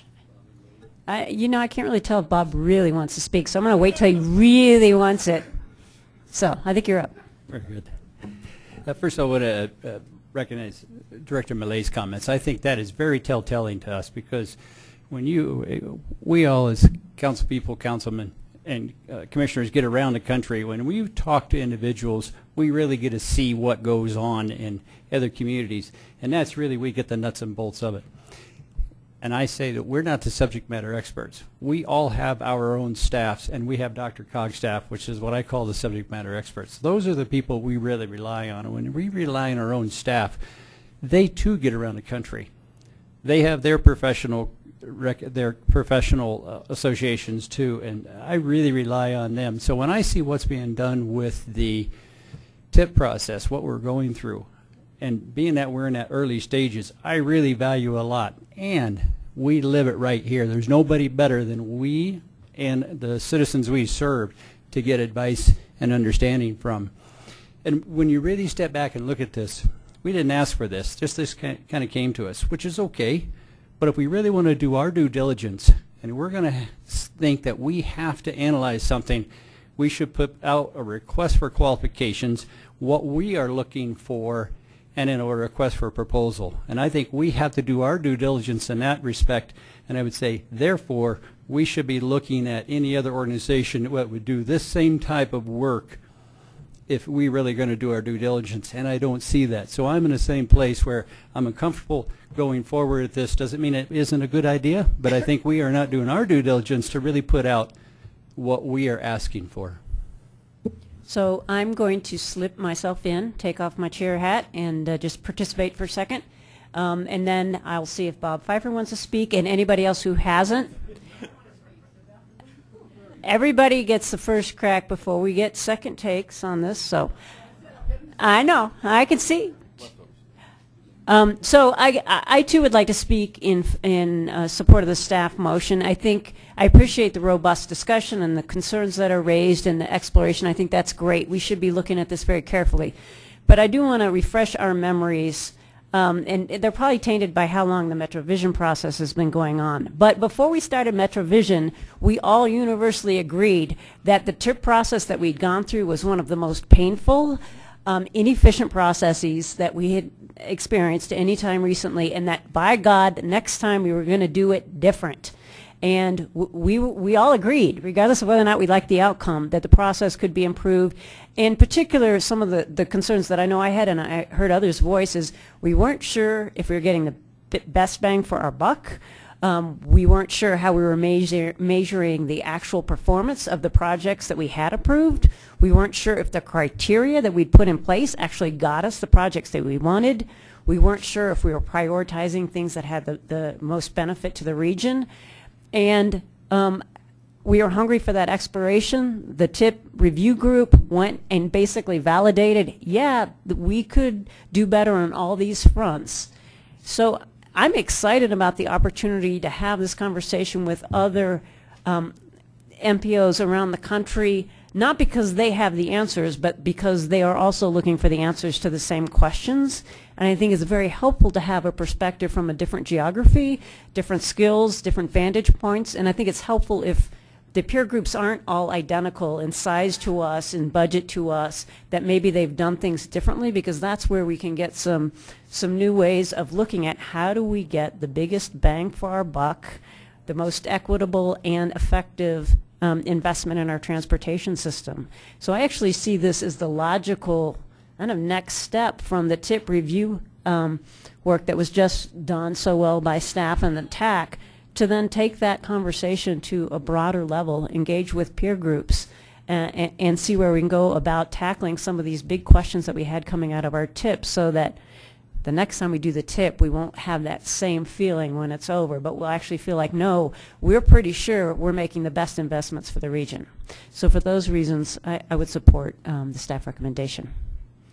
So I'm going to ask Bob if he's ready to speak. I am. Then I notice Director Atchison is interested. So I think what I'm hearing, this is what I'm concerned with. If we are the leader in the nation, is this consultant or this, the Portland or the university, are they gaining off of us at our dime? I guess is what sticks into my head, and I almost think that wouldn't it be better and even maybe cheaper if we just hosted our own summit with some of these groups, and we do brain sharing ideas. And come to, we have these summits all the time, but we've never sat down with our peer groups and just talked, that I know of as a group. I almost think that would be more beneficial than have somebody come in, fly in, talk to some of us, fly to North Carolina, do their thing, go to Seattle, go, let's do this whirlwind, and I don't know how much interaction we'll do. So I have reservation on doing this. I know it's only 50,000. I agree with everything, the pros and cons from everyone here. I just think there's a better way to get the information, because I do see us as the leader in the nation, and I think they're interested in how we do things. So therefore, I think we could just host a summit and gain the same knowledge at a cheaper price. So, Director Atchison. There's a lot of interesting comments that have been made, and I think that we all agree that we're unique. Every MPO is unique. If we were all the same, we wouldn't be talking to anybody, because we'd already know everything everybody's doing. But regardless of how large or how small we are, as being in the consultant business, every consultant practice that I do, I learn something new from the people I'm working for. And then I turn around and use that for my next client. That's no different than what we're asking these people to do. To do this as an RFP, to go out and do a competition, I will promise you, you will not get it for $50,000, because that group that's going to bid on it is not coming with other funding to help do our work. So you have to look at it too from an economic standpoint, is we may be getting a very good deal. As the presentation was given to us, most of that $50,000 that they were proposing is actually covering transportation costs for them to do the flying around the country you're talking about, and the lodging and meals and stuff like that. So that I can understand. But to get an opportunity to get insight, I can only use my personal experience in something similar to this. I just spent a few days in Oakland, California a couple of weeks ago presenting to a group of panelists from around the country on a project I'm doing in Westminster. Now, we have local and other consultants already on the project, and we presented our position on this and what we're doing with that project. And guess what? They found stuff we hadn't thought about. We're looking at a project that's valued somewhere close to $1 billion being built in Jefferson County, and we're still finding new ideas. And we're already in construction. That doesn't mean we stop learning. And we learned from a couple of companies that were 10 and 15 employees. But because of the experience they had, they brought new information to the table. Yes, it's $50,000. But what if we get $100,000 worth of value out of it? What if we only get $50,000? What if we only learn some new information? It's still worth some investment to learn if we can improve.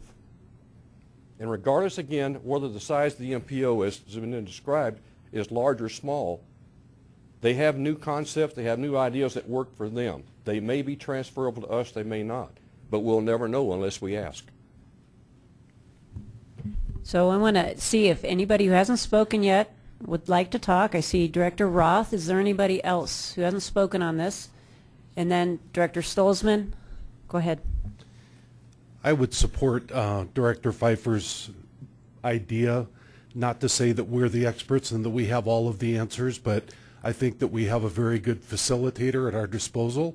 I think that we have the opportunity to have our own summit and bring these, even if they're the same MPOs, bring them here to our house and have Jerry help us develop a program for facilitation and learn what we can learn from each other in our own structured way, the way that we set it up, rather than relying on somebody else to set up the structure for us. Great. Director Stolzman and then Director Kanish. Thank you. I was able to attend one of the sessions with the Sustainability Accelerator, and I was very impressed and thought there was a lot of merit behind what they were proposing. It intrigued me to look at it from a perspective of how can we distribute dollars in the most efficient way for our region so that the people benefit the most. And so that did really entice me. What concerns me tonight is that it seems like there's the, what I'll call, typical geographic divide in this idea, and I think we do need to evaluate the TIP process, and I think we need to choose a way to evaluate it that bridges that divide, and I don't think it should be the typical groups of people that voting together on this, so I think we need to continue to think about a different solution that everyone can agree to so that the outcome can really be beneficial next time around. Director Kanish. Thanks so much. Really thoughtful dialogue. I guess a couple observations. Jerry's a wonderful facilitator and very good at process, but this team isn't just facilitators. They bring subject matter expertise, particularly with federal regulations and the way to navigate them and be in compliance and find creative ways that comply. And that's something that, we don't, our local consultant community, I don't think has. We know who they are. They're great people, but they don't specialize in MPOs and the transportation pieces that we navigate through with TIP or, with the regional planning process. So I actually think that's something specific and different that this team has that we could not get from our local folks or from our own staff. And I don't think we would get if we just brought the other MPOs as peers together without that national technical perspective. So that to me is the differentiator between some of the alternative proposals and this one. And I think that national technical people who specialize have value in a way that's different. So I also agree with Director Stolzman that it would be great to find a path. So, I mean, as I was thinking about, I do feel like, reading the work plan, there are some very specific, there's specific dates with specific goals related to those dates in terms of exploring regional, sub-regional dual project selection. To me, this is, I'm not basing this on the cover letter, I'm basing this on the much more detailed, proposal. But I get that some people still feel like they want a more advanced work plan. So, one option might be to say that if, rather than lump sum payment, that there is a phase where there is a first phase where we commit to, and I think this, to folks' concern about peers, this motion is contingent on the peers. So if there are no peers, there's no project. So I think the motion already covers those concerns that I've heard from some folks. So in addition to that, we could say that we all commit to an initial convening, which, and I forget, which stage this would be in the memo, probably the first one, which is the project definition and plan outline. And so we commit funds for the purposes of participating in that portion and be able to then determine whether or not that work plan that comes out of that is satisfactory. Now, would this group be willing to do that? I'm not sure. They're not going to go out and fundraise for us to attend one meeting. So I think we risk a lot. I would support the motion that we have on the table, but I want us to find a way to find more common ground. So if we can convince them to allow us to go through that first phase and develop a more concrete work plan, that may help to bridge some of this divide. I just want to know realistically, though, is that going to be enough? Or, is it just that some folks just don't like the idea of it? And it wouldn't matter what the work plan is, and it wouldn't matter, how great the partner MPOs were or weren't. There's just something about it that folks are never going to get to. So I share that as a potential idea, but to say let's not go down that road if folks aren't serious about really wanting to see what's in a work plan. So I hope that we have the support to pass the motion. It's hard to know when not every voice speaks up in the room. So maybe we need to take the vote on the original motion, and then if it doesn't succeed, explore these alternatives further might be the best method. But thank you. Are you putting the motion on the table? Because it's not on the table now. Yeah, I will move for the adoption of the staff recommendation that participation contingent on a minimum of 2 peer MPOs. Second. Right. Okay, we have a motion and a second. I just want to, some people are desperate to speak again, Jackie, George, and Bob. Is there anybody who hasn't spoken yet on this matter who wants to speak? I just want to create the space for you first-timers. And I also want to, I see Rita over there. And I just want to encourage us, if we need to wrap this up in the next 5 to 7 minutes. It's really important, but we also have some important work to do after this. So, Director Dozel. The only question I have is why Portland State? I think there's a lot more opportunities for us to spend our money with maybe more regionally or local universities. And that's the thing that bothers me about this is, along with not a very good description of what's going to happen, what the goals are and what the objectives are and what we're going to study. I mean, studying TIP is a big objective. So Portland State is my problem, and they came to us. We didn't seek them out as the experts. That would be the thing that would be of concern to me. Okay. Director Millay. Well, I wanted to make a motion, and that wasn't the motion I wanted to make. But oh, I'm sorry. You guys can guess. I actually I'm going to urge my fellow directors to vote against the motion because I think Director Dyack summed it up pretty well. I think we are on great momentum going through our TIP right now. If we were a year ahead, I would be very curious with more investigation. I absolutely am not comfortable with the peer groups that were suggested. I'm just not. And I attended Dr. Liberty, the meetings with Dr. Liberty, and I asked specific questions, and I was not comfortable with the answers that I received to those specific questions. I agree that the TIP process was painful and inefficient, but I don't think entering into another process that we're not sure isn't going to be just as painful and inefficient is the solution. And I don't think there's a consensus in this room for real buy-in to this. And so I also agree with Director Stoltzman's comments that if we don't have buy-in and feel that participation in good faith by the majority of the folks in this room, if this motion passes by 1 or 2 votes, I don't think that is a good use of our resources. So, Director Teal. Thank you, Madam Chairman. Actually, I was very impressed with your comments because you reminded me, Elise, that I came in after the TIP. By Microsoft. Oh, sorry. And here I was saying nice things. Oh, sorry. But you reminded me that, I came in after we did the TIP process and when we were going through the awarding, and I was one of the disgruntled ones going, well, this kind of sucks. And then only to learn that, like you said, there was people that were unsatisfied with the process. So, I mean, I think you outlined for us the importance of what we're trying to do here. And so if it's that important, I guess I'm just disappointed to see only one option being offered for us to decide on this evening.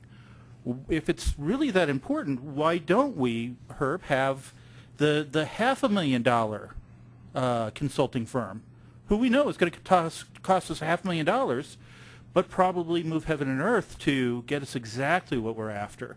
Where is the option to participate in a nationwide COG, a convention where we can have a work group hosted at that convention? Mm-hmm. So I guess that's why I would speak against the motion right now. Is I do recognize the importance of what we're trying to do here. I'm just kind of disappointed that this is our only option and would urge a no vote. Thank you. Director Pfeiffer, and then I think maybe we can bring this to closure. Yeah, just to inject some humor here. I usually try to pick a word. I should have picked doctor tonight because we said doctor quite a bit, and Dr. Liberty was a fun one. But I agree with Rita and George on this. If it is that important, you know, Portland State came to us. And it's kind of like a person walking to your door and say, hey, do you want to buy these magazines? Versus, you know, what Director Partridge has said, we should put it out to an RFP, and George has also said we should solicit our responses to an RFP and do it right. I don't feel that we should move forward with an unsolicited an approach from this group. Even though it's cheap or whatever, it just might not be right. So that's my thought. Any final comments? Are we ready to vote? Oh, wait. Sorry. Go ahead. Dana Gutwein, the alternate from Lakewood.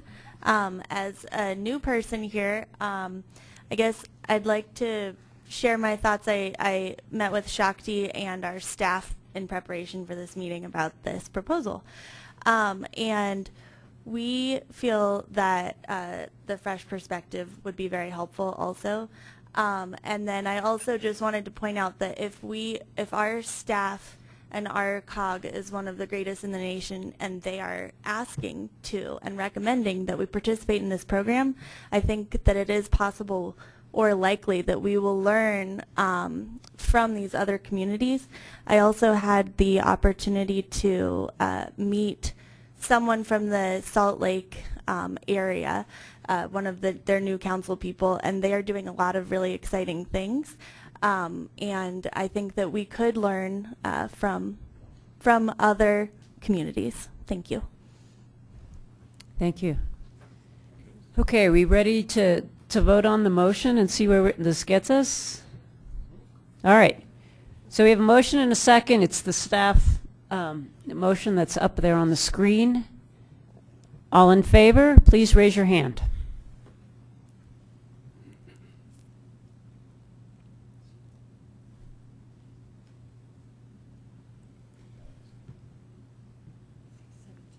$17. All opposed, please raise your hands.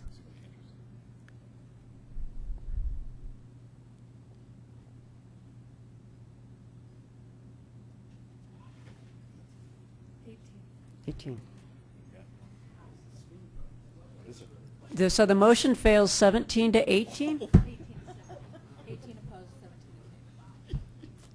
Right. So the motion does not pass. So the motion did not pass. Okay, so all right, we will move on.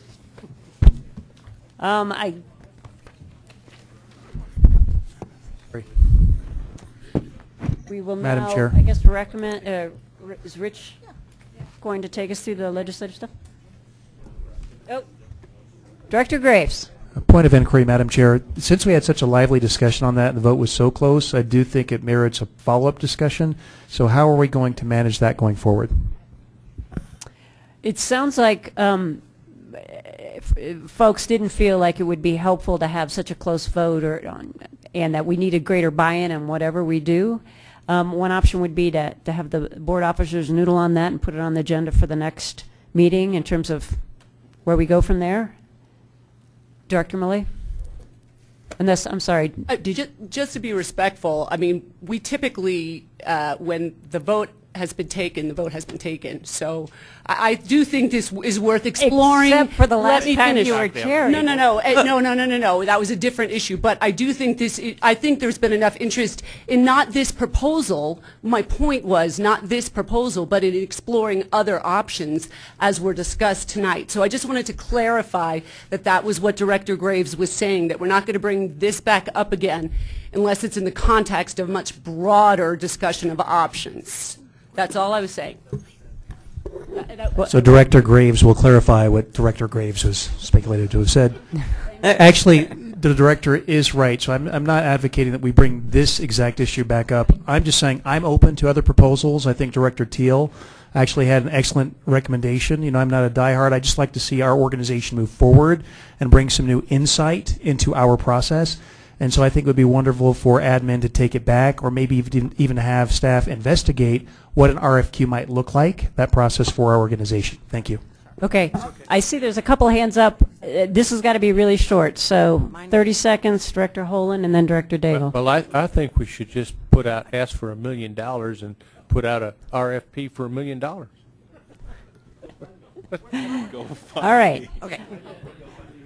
Director Daigle? Mine is really, really quick. Can we, as a board, direct staff to look into it and bring back more information on other entities that are out there that might be willing to do this?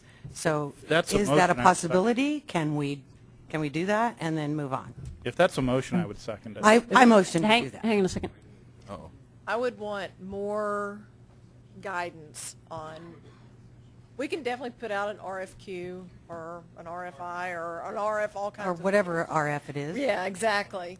Are we talking about the same $50,000? I mean, one of the reasons that this looked inviting to staff was that we could be a participant and not have to Pay a lot put of time and energy into facilitating all of this too. Yes, I So understand I have no idea what kind of dollar amount, we feel like $50,000 is something that we can afford. But if we were going to put out an RF whatever, I think that you all need to provide some guidance on what you think the budget for that would be, so that we can figure out if we also, as part of this, need to shift some staff around or maybe bring a new staff person in to do the coordination, et cetera. Could I just chime in? Can we just table this conversation so we can move the night on to next month, and then we'll just go from there to give better direction for staff? Yes. Okay, Works thank for you. me. Do you mind? So we'll leave it that we'll discuss this with staff and come forward with some options about moving forward. Thank you. But let's move on now. Thanks for everybody and the great discussion. We'll move to legislation. Thank you, Madam Chair. I believe we're at, is it item attachment E? G. So I have the status of bills that you've taken positions on previously, and maybe in the interest of time, looking through, I think probably there's really one bill in particular that you might want to have an update on. That's Senate Bill 123 on page 8, which you took a position opposing last year, and I think a number of you have probably been in various other meetings since last month and hearing about this. But of course, this is the transponder bill on express toll lanes, particularly that's the one up on US 36 and possibly others. It's on the Senate floor right now. It's had debate, but it's been pulled off, and last I heard it was going to be up tomorrow morning, but that may be different now. And if you want a quick update, I'd actually like to ask Jennifer Castle, one of our lobbyists, to come up and just give you a quick update. I think she and Ed have the most recent information, at least as of earlier today, on that one.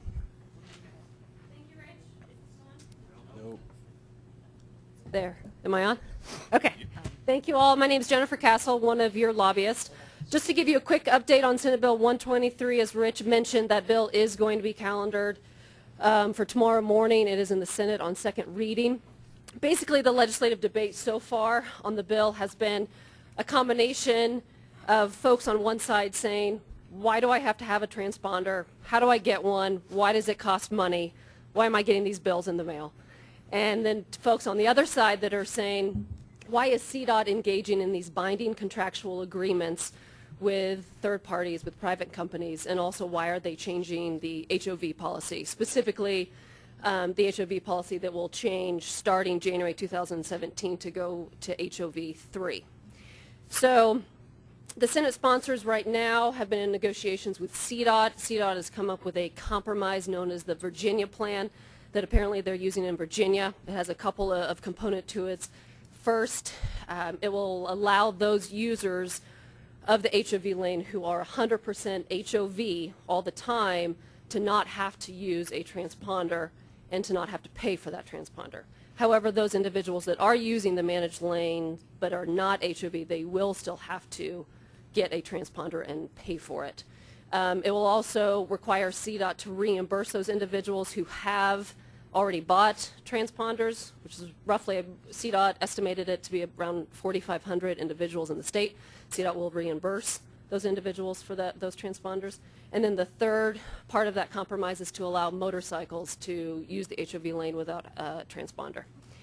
And unfortunately, the sponsors do not think that that goes far enough, both on the Republican side and on the Democratic side. So right now the negotiations are at a stalemate. So we're hearing that yes, the bill will be heard tomorrow in the Senate. We're not sure exactly what to expect. CDOT has asked our help to lobby against the bill. So Ed and I will be having conversations with the DRCOG area legislators tomorrow.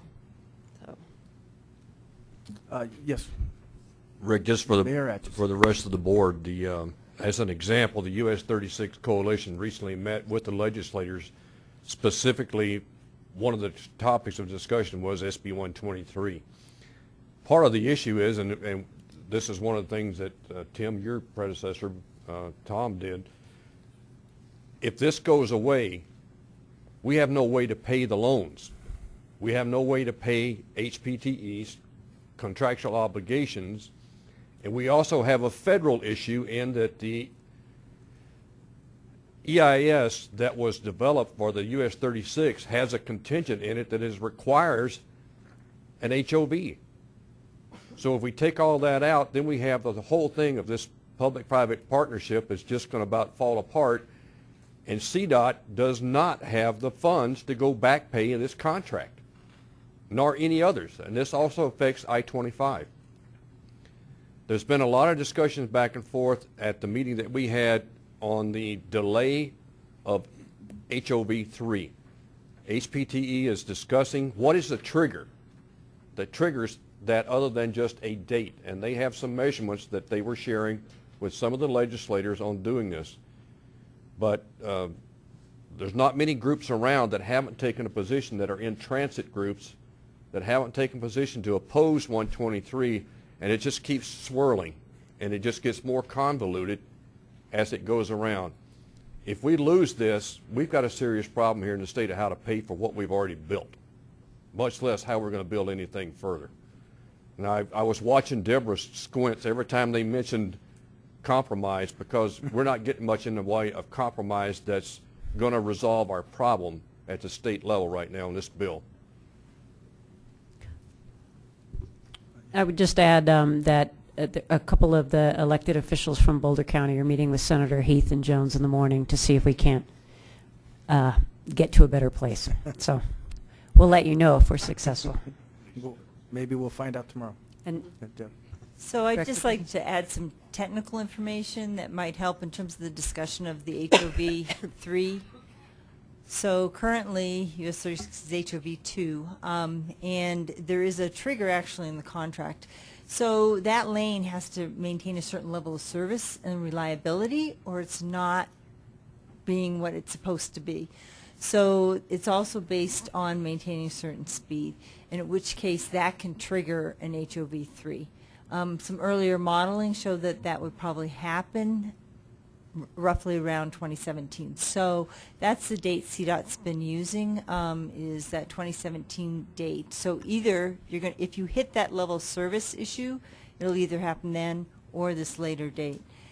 And then just so you know, and there was a lot of discussion at Transportation Commission, and I think it's easier for people if all managed lane, all tolled express lanes that have HOV, if they have a similar type of standard. So if you had some that were 2 and some that were 3, it would be confusing to people. So that's why there's consistency across the board, so that the other managed lanes are also, tolled express lanes are going to be HOV 3 because they'll be built after that date. So that's just some technical information to tell you why. Great. So we probably should move on, but thanks for that. Thank you. Okay.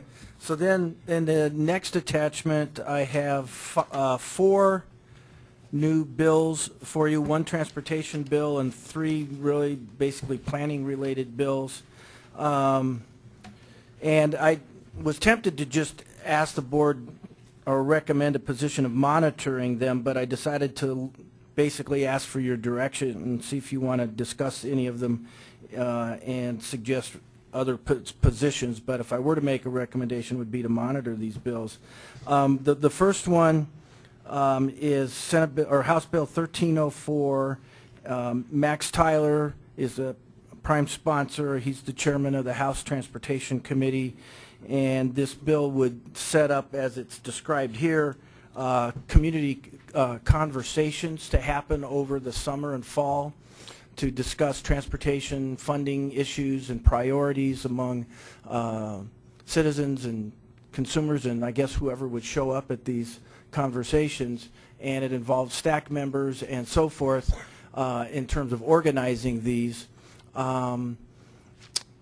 I've heard at various meetings of other groups that I've been at, mostly are monitoring these bills, even though a lot of people are raising concerns about why is this needed, couldn't TLRC, the Transportation Legislation Review Committee, do it, doesn't a lot of this happen already, what's the fiscal note on it, and so forth.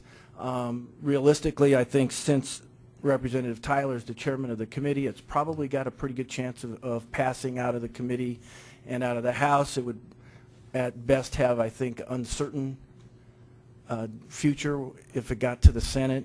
So I'm not sure that it makes a whole lot of sense to take a position other than monitor, but I just wanted to see what the board thinks about it. Thoughts? Director Atchison? Having just been through some of these, trying to get you to a point, Rick, we can get you an authorization. The only one out of the three that I really had any question, and I'm really looking to the counties to give me some guidance, and that's on SB 161334. Okay. It's my understanding that CCI may have taken a position of support on this because it really only includes the counties in the unincorporated portion of the counties. Does not affect any of the municipalities, and I think I'm correct in that, but I don't know for sure. That was your meeting on Friday, I believe. Let me see here. 1334. I think they monitored it. Yeah. I think they took a position of monitoring it. Okay. Then I would recommend, for the purpose of this, that we move forward the position of monitor on all three of these bills. On all of them? Oh, four? Sorry, four. Okay, we have a motion and a second. Further discussion? Director Partridge? Yes. First of all, in 1334, the questions is certainly being investigated because it's really a complicated topic, but what we are looking at is that we're already able to do this, so our question was, is there some redundancy here? And we didn't quite understand why that was coming forward. Not against what it is, but it's like, aren't we already able to do this? So that was a question that we were looking into as a county. Mm-hmm. Also a comment on, since it was all put together as one package for the four bills? Yes. Mm-hmm. On 1313, CCI took a opposed position on this, and I'll take note under staff comments if you would like to look at that. When we look at a master plan, a lot of us use master plans as a guiding document, kind of a gold document, not a regulatory document. We have our zoning and subdivision resolutions as our regulatory documents that we make decisions on applications. That is the criteria that you often have to, that you base an application on. So when you look at, they talk about this being in the master plan, when you look down, it's probably about 3/4 the way down that it says it's a condition of development proposal. Approvals. When you have that, that's one of your conditions of approvals. So now that makes that a regulatory statement, a regulatory document. So that's where we had the problem with it, that it's now considered, the master plan is regulatory because the condition of approval, not maybe one of your criteria, but it's a condition of approval that the applicant has to meet. So CCI took a opposed position on SB 1313. Director Rozier? Thank you, Madam Chair. Thank you, Director Partridge, for bringing that up. It is concerning that we have a master plan process that through Colorado Revised Statute is a non-regulatory document, an advisory document that goes through the process for counties, and that this will tie it, that you have to implement those goals, the state water plan goals for the approval of development or any developments. But that state water plan we don't get to vote on. We have no control. We can make comments, but they're not local control specific. And I can tell you, in our mountain communities, for the water overlay district, there are a lot of things that we do, especially in Indian Hills, that go so far and above the state water plan that if this goes through, they're in conflict, and different things that are going on. So we, as the Board of County Commissioners for Jefferson County, took an opposed, and CCI took an opposed position on this. It's a tough one. Can I just clarify, do we think any of these are going to get out of the House? Because I appreciate the robust discussion, but I'm not sure I see that any of them are going to survive, so we may not need to spend too much time. Well, yeah, I mean, I think that they would all have I mean, a I think they'll difficult get road ahead, or in they the might Senate. get out of the House, but not the Senate. Yeah, that's what I meant. Director Partridge? Yes, thank you, Madam Chair. Another thing, and I'm going to look to Executive Director Schaffel on this. So if I believe it's a state statute that if a jurisdiction does not have a master plan, and I'm going to say it's within a DRCOG jurisdiction, that the DRCOG MetroVision plan could be used as the master plan? Could be. So that now just throws in a can of worms, because now we, DRCOG, will have the implication that we will really take water in consideration as part of our MetroVision plan. And to clarify, Director Partridge, the jurisdiction would have to adopt MetroVision as its plan. Right. If you don't, then you're not tied to it. Right. Director Rozier. Thank you, Madam Chair. And if I may, could I speak to House Bill 161340? Sure. Is that?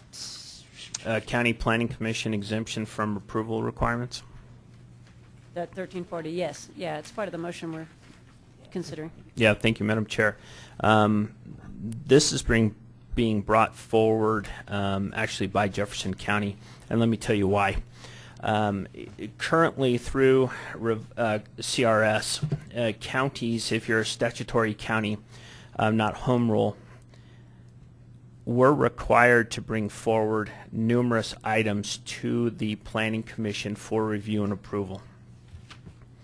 Some of those items include if a county leases space for our Department of Motor, let's say our our Motor Vehicle Department, if we lease space, we have to post that property. We have to put it in the newspaper. We have to wait 60 to 90 days for review process. Then the Planning Commission has to hear it. It'll come before the Board of County Commissioners, and then we can act upon that lease. That is a huge waste of time. We also have to, pursuant to CRS, if we are replacing utilities, or if a special district wants to replace a utility line, they technically have to go through our Planning Commission for approval. And that goes to IREA. I have 12 separate applications to Jeffco Planning Commission for IREA to upgrade their wires, their power system in the grid. They are losing 120 days in the review process to replace what's already there. And what we're asking for here is a revision to Colorado Revised Statute that these standard customary practices and procedures don't have to go through the Planning Commission process. It's a time saver for everybody involved. Plus, these are the ones that typically get approved anyway. It is not to bypass a new road, a new building, a cell tower right next to a school, or a gasification plant right next to a school.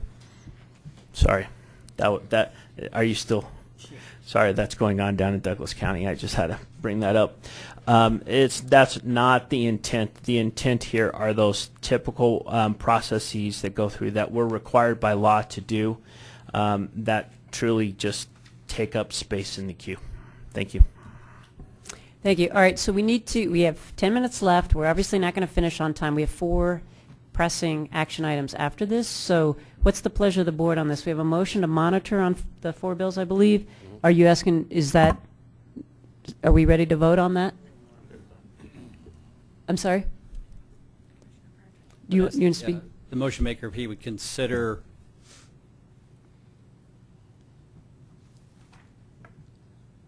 moving, yes, 1313 to an opposed position versus the monitor in his motion. I don't have a problem with it because it doesn't affect the municipalities that I can see. It's strictly a county issue. Package. And if the counties are in favor of it, I'm okay with the change.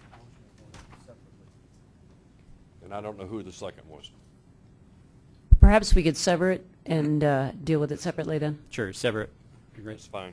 All in favor of severing 1313 out from the rest? Aye. Aye. Opposed? Abstentions? Okay, let's take the original motion, which is to monitor the other 3 bills. Correct. All in favor? Aye. Opposed? Abstentions? So you have a monitoring position on those 3, and then on House Bill 1313? If you want. Oppose. Further discussion? I will probably abstain on this one. I don't think it will pass the Senate, but we haven't taken a position on it in Boulder County, so I won't be voting. Any final discussion on this? All right, all in favor? Aye. Aye. Opposed? Abstentions? Me. Several abstentions. Could you, abstentions, raise your hand? 3, 6, 7, 8.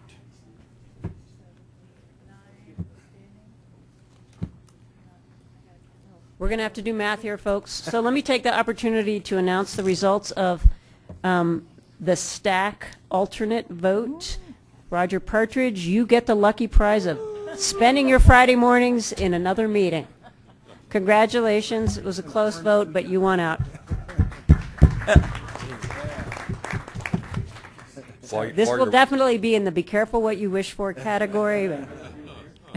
Madam Chair, just as a continuation on this, House Bill 1008 was signed into law that we took a position of support last week by the governor. Yep. And that was the bus on shoulder. Bus on shoulder. Yep. Okay, so the vote on 1313 did pass. Okay, so right, just one last thing, just so you know, if you hadn't already heard, in our world, an important event happening Friday with the March revenue forecast, which will allow the Joint Budget Committee to pick a number of how much money they have to spend, and then, if I can say this, all hell will break loose down at the Capitol. We may be in a position of actually having to go back and make cuts from what decisions they've made because of the Tabor spending cap, but I guess we'll find out. More to come on that. oh, what fun. Better you than us. All right. So moving right along, we are now moving to changes to the nominating committee. I'm going to tap Director Atchison to cue this up. I just refresh your memory. We agreed in concept to all of the governance committee's proposed changes to committees except for the one related to membership on the nominating committee, which we decided to postpone until this meeting at this moment. So Director Atchison, if you want to cue that up. Yeah, if you don't mind, Madam Chair. Just as was discussed earlier, for about the last almost 2 years, we've been working on the structure and governance issue. Very many people in this room, and some that are no longer here, have spent a lot of hours, days, nights, weekends, telephone calls, cuss, discuss, cudgel, beg and plead to get to a resolution. And what is before you tonight is all the work and hours and sweat and tears that went into that. And I think it comes with a unanimous recommendation of the governance group on what we are proposing tonight, which then starts a new era for DRCOG and how we do business and how we engage more people into the decision process, not only from the election of officers to the nominating committees to the different committees, but it actually starts to let us cut down on some committees that are going on. This would have been the one last meeting of the admin committee would be coming up. Structure and governance, if this is approved tonight, will have finished their work. And again, John Dyack, myself, and a bunch of others are going to think about the next shot of bourbon right after this all gets approved, we hope. Yep. But again, to recognize all the effort that everybody went to get this to a point where we believe it's acceptable, it's the right thing to do, and it's a way to move us on to be more inclusive of what we're trying to do here at DRCOG. So I would encourage the board to look carefully at the recommendations of the staff, the motions that are pending, and would ask your support favorably for the motions that are being made after all the work that's gone into them. And any of us on the structure and governance group that you have questions of, we're glad to sit as a group, individually or whatever, to hopefully convince you that the work we've done is in the right frame of mind for the future of this group. Thank you, Director Atchison, and I'll just put a fine point on this specific item of the nominating committee. The governance committee recommended that we keep it at a membership of 6 members, that 1 member would be the outgoing chair, the past chair. There would be a seat for a Denver representative, and that there would be then 4 additional members, 1 chosen by each of the new committees that you all approved last time, and then why am I blanking on? 1 by the chair and 1 by the board. Thank you. Sorry. 1 by each of the committee, 1 by the board, 1 by the chair. So that adds up to 6. And I'm going to ask Director Graves and then Director Dyack, who both participated in the governance committee, if they want to elaborate on that proposal. Thank you, Madam Chair. First, let me say to the committee a heartfelt expression of appreciation. What was really great about this process is that we sat down to talk about the future of this organization. Everybody around the table, no matter what the size of jurisdiction or where geographically they are in the metro area, brought ideas to the table about how to make us better, right? We brought fresh eyes about process and to be a more fair, effective, and efficient organization. And so I'm very proud of the work that we've done collectively. I just wanted to thank my colleagues for pitching in there. Speaking to this issue on the agenda, Madam Chair, I wanted to ask for support of this. As the center of the region, we have unique challenges, right? As we look at transportation infrastructure and other things, major interchanges and other things fall here in the center of the region that we all use as we traffic through. And we've got a lot sort of on the hook here as one of your core partners. And so we would really appreciate the ability to have a practice that we've been using for some time codified, to have Denver have a standing representative here on this nominating committee. And so if there are any questions that you have of me, I'd be happy to answer them. Thank you, Madam Chair. Thanks. Director Dyack. You know, when I volunteered for this ad hoc committee 20 years ago, 22 years ago. 22, thank you, Director Graves. I did not think I would be sitting here tonight thinking that this was the final Structure and Governance Committee. The vote hasn't been taken, correct? Correct. But, yes, to Director Ashton's point, that there have been some fantastic people who are not here who can be recognized. I'm going to forget a few, but Doug Tisdale, Sue Horn, Jack Hilbert, and God love Chris Nevitt. He provided a lot of color and yes, cussing and discussing was correct. But a lot of people went into this this conclusion, hopefully. We sat around the table and we were very collaborative, and from all areas of the region, all sizes. I think we all heard each other. We all tried to find something that we all could benefit from. And to Director Atchison's point, we're doing it for the future. So the DRCOG that you knew before, hopefully it's not the DRCOG that you will know in the future. I remember hearing some things from people about DRCOG, and I think we're well on our way to resolving those and doing it very positively, and I think we're a different organization than we were about 22 years ago. Right, Director Graves? All right. So just a housekeeping note. Director Rogier brought up sort of a comment in terms of dilution of representation. When we discussed it as a board, it was within the context of Denver having seats and the counties potentially not being able to be on each individual committee. As we talked about it, Denver's kind of unique because they're in city and county, and a county such as Douglas has Lone Tree, has Parker, has Castle Rock, and sometimes Larkspur at the table. So, for us, we have more than enough people to be within the committees to represent our county, our interests, our city. And to me, it's about the big C. It's about communication. And if we do our job within our county, within our region, and we communicate with each other, I think we're going to have a positive overall benefit. So that's, I think, what the essence of our solution was, is that we were very comfortable with having Denver at the table with a nominating committee as well. So if anybody else wants to chime in, I'm more than happy to yield. Director Cernanek. Thank you, John. One of the things to recognize when we're talking about the new committee structure that was mentioned last month is desire and to have broader participation across the membership so the folks are more engaged. And that was certainly a big piece. What's before us tonight and what we're looking at, since we've already approved the other elements of the committee structure, is taking a look at the nominating committee. And one of the things to recognize is the operating title of this committee is it is not an appointing committee, it is a nominating committee, and that there will still need to be a vote of the board to endorse any recommendations or come up.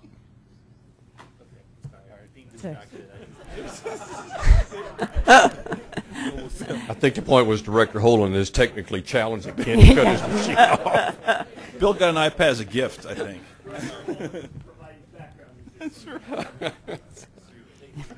I'll try to paraphrase what I was trying to shout over, but what's before us tonight, or at least the consideration in this part of what we're doing, is since we've approved the other elements of the committee structures last month, is the nominating committee itself, and the operative element in this is it's a nominating committee. It is not an appointing committee, so that recognize that anything that does happen here, even though very often we will endorse the results of the nominating committee, it's not necessarily automatic in that. And so that recognize with this is how it's going to happen. And John addressed the dilution side. I think every county other than Denver that's around the table, well, Broomfield's a county, but they're a city county of 50,000 or so. Every other county has multiple representations when you include the cities within the counties to, if they so choose, strategically look at spreading their representation across the committees. So, thank you. So I think we're almost ready for a motion, but oops, I see Director Solzman. Move to approve the board nominating committee structural changes recommended by the Structure and Governance Group. Second. So we have a motion and a second. Is there further discussion? Director Beacom. I've got a question on page 95 of the proposal. You've got a title. Mike. Sorry. It says remote participation guideline for board work sessions and committee meetings. Is that restricted just to these committees, or is that the work session that we're talking about that replaced the MVIC?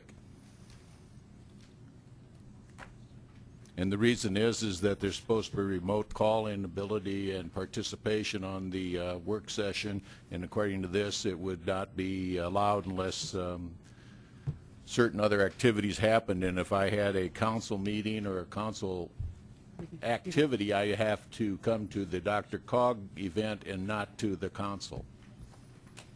So I'd like some clarification. Right. Do you want me to clarify? Sure. The thought is that we would want you to show up in person if possible, but if not, your alternate would show up. And if that can work, then we can look at a remote dial-in so that there is at least participation, you know. So that was the thought behind it. But are you referring on the next agenda topic, or you're doing the back of this one? Topic. Okay. And my question is, does it apply to the work session that took over the MVIC? Because it does. It does. Then the conflict is that the MVIC meeting or the work session now occurs at a certain time. Travel time from some places in the state to get downtown Denver means that you get out one meeting, you're going to be an hour and a half late to get to the MVIC meeting. And I find that very, very frustrating that I'm elected by Broomfield to participate in Broomfield's government and appointed to act on DRCOG, and if both I and the alternate have to attend a Broomfield event that's related to governance, then we're being penalized for the fact that we're trying to do our job.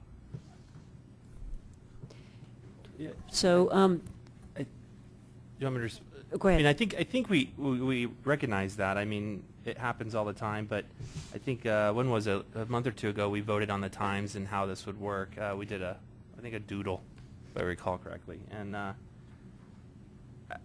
you saying that both you and your alternate would both have a conflict? If it's a council meeting, yes. Well,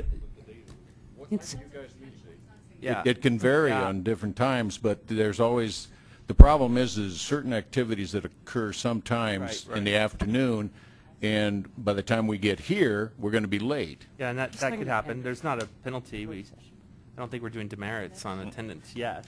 No, just kidding. I'm just kidding. But I don't think the intent was.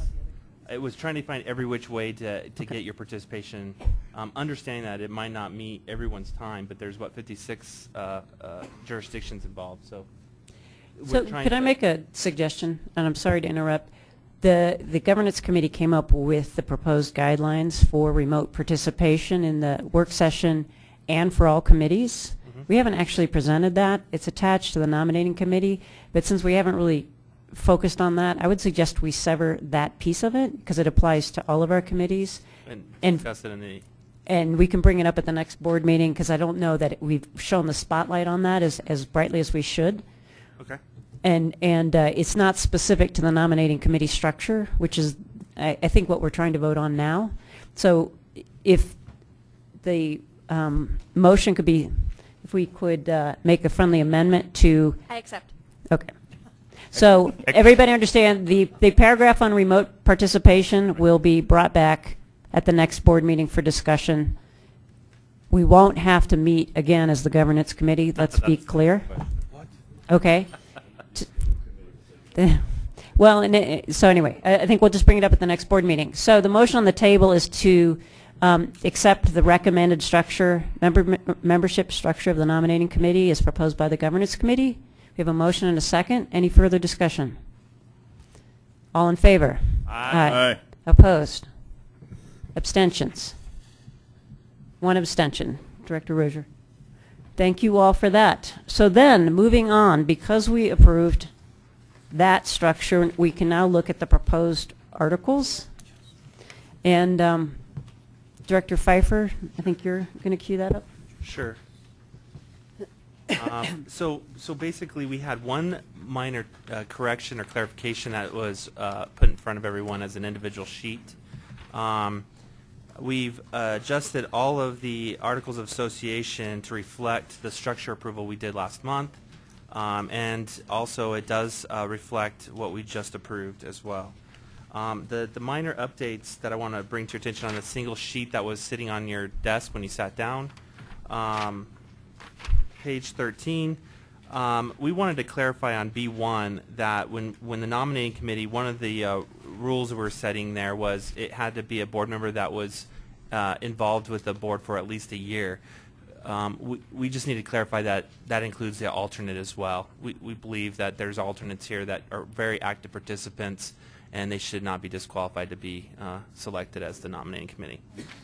And then on the back side, on page 14, on 2A5, the way that the structure was written was maybe not quite clear, so when we typed up the association, it's really 10 new members. There's 5 on each of the new committees. There's 5 on the Budget and Finance Committee, and there's 5 new new on the Performance and Engagement that are for communities under 120,000 in population. So we increase it by 10 for the smaller communities in the 2 committees, 5 in each. Director Pfeiffer, there is one additional edit that the council just pointed out, that when we make the change, assuming we do from 5 to 10, that on line 38, just below that, where it says nominate a 6th member, it should be nominate an additional member. Additional, okay. So 6th is replaced with additional. And thanks for people's indulgence with these edits. The Governance Committee didn't have a chance to review council's work before the board packet went out. So, Director Atchison, I saw your hand. Oh, sorry. I don't even.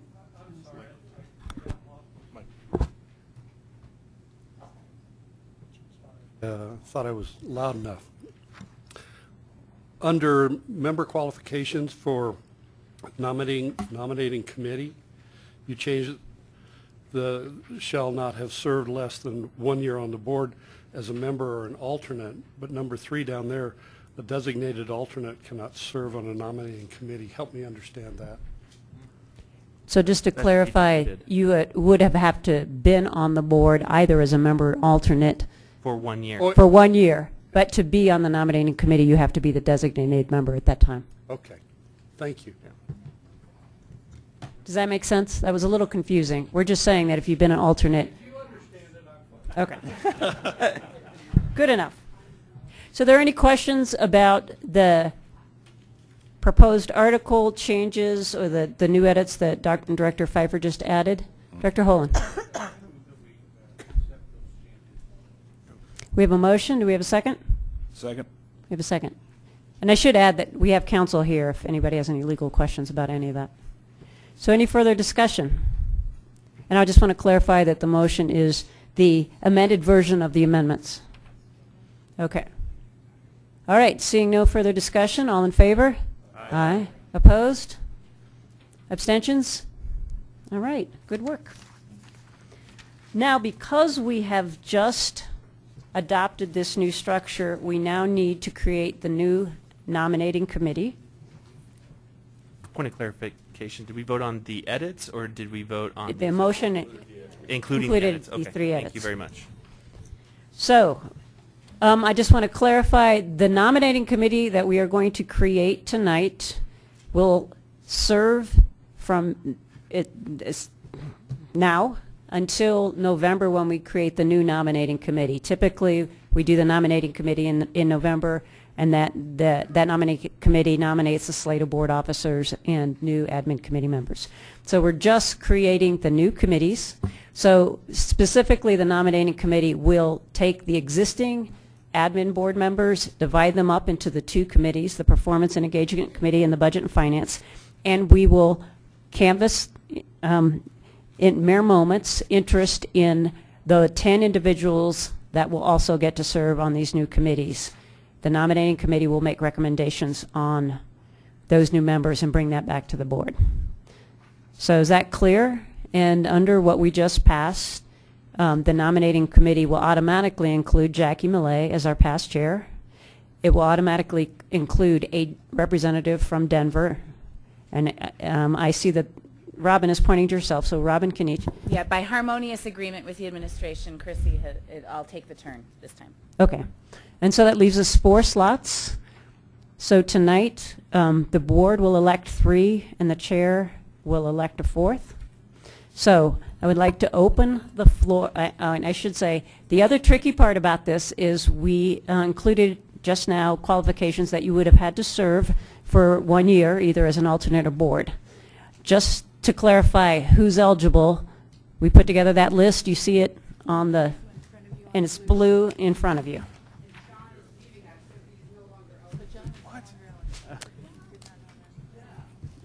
So John O'Brien is not eligible. We can't draft him to stay. So I would like to open the floor for nominations or shows which you can self-nominate, interest in serving on the nominating committee.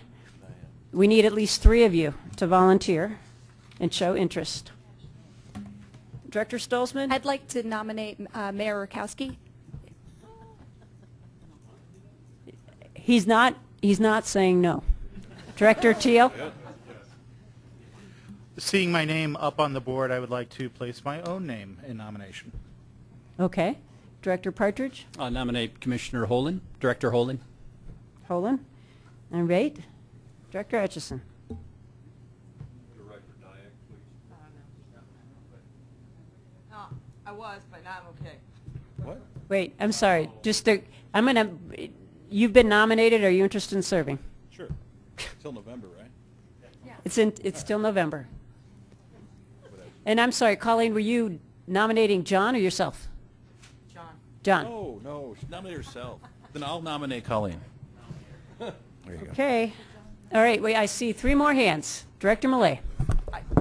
Just wanted to ask a clarifying question. So for the benefit of the room, these individuals can also be in this pool to be officers next year, because this won't be the committee selecting the officers for next year.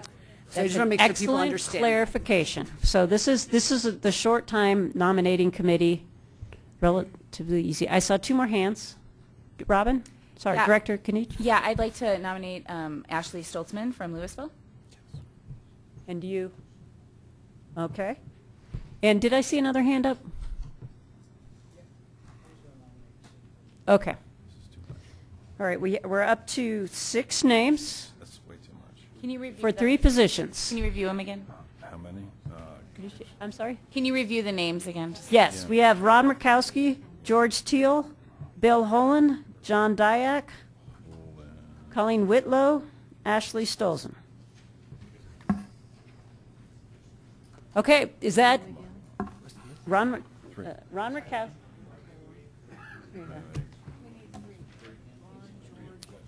We have 6. It's hard because they're in city order instead of alphabetical order, so we're all struggling to find them. He's going to highlight them on. You could go ahead and pass out. You did? Yeah. You are so far ahead of me. Okay, so I just want to clarify, just see, are there any other nominations or shows of interest? Okay, move to close the nomination. Do we have a second? All in favor of closing the nominations? Aye. Opposed? Okay, we're closing nominations. Everybody should have a small piece of paper. Yeah. Please put 3 names on it. No Preferably from the nominated list. Yes. That would be funny. Yeah. Rick Teeter wins.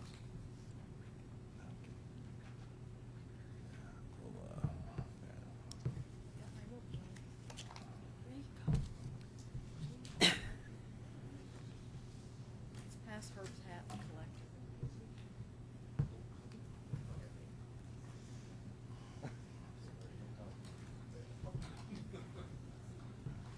Pass him down. Yeah, bring him down. We're just going to pass your hat on. We good? There we go. We got him. Pass your hat. Yeah, they're all right. We're an efficient row. We worked together. We're collaborative. Here. Oh, my God.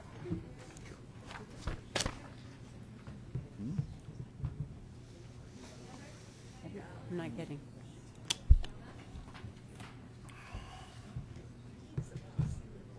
I'm still not BRC.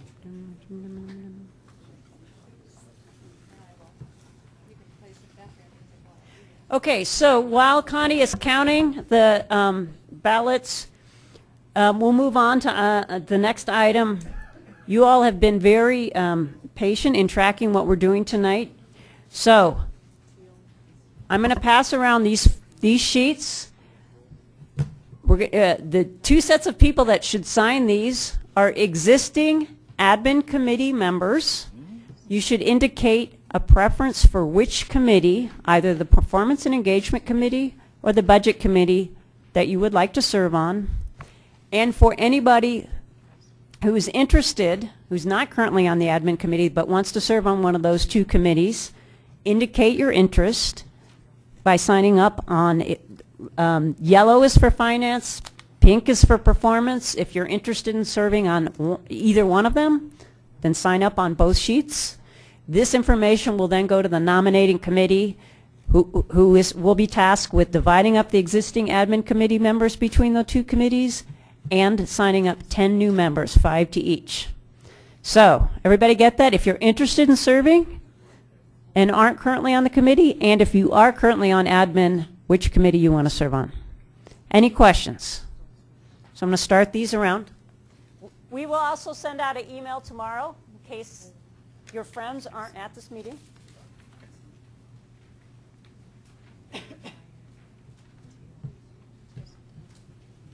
Madam Chair, there's a question in the back. Who has it? Yep. Sorry, but I thought, just for clarity, you have to have been on the board for a year for this. No. No. Sorry, we're doing a different exercise. This is so no, there's not that qualification. And we are looking forward to having a lot of people sign up with interest. The whole idea behind this new committee structure, one of many of the goals, was to engage more board members in a more substantive way with DRCOG. I don't know which one. Should we go on to the next presentation?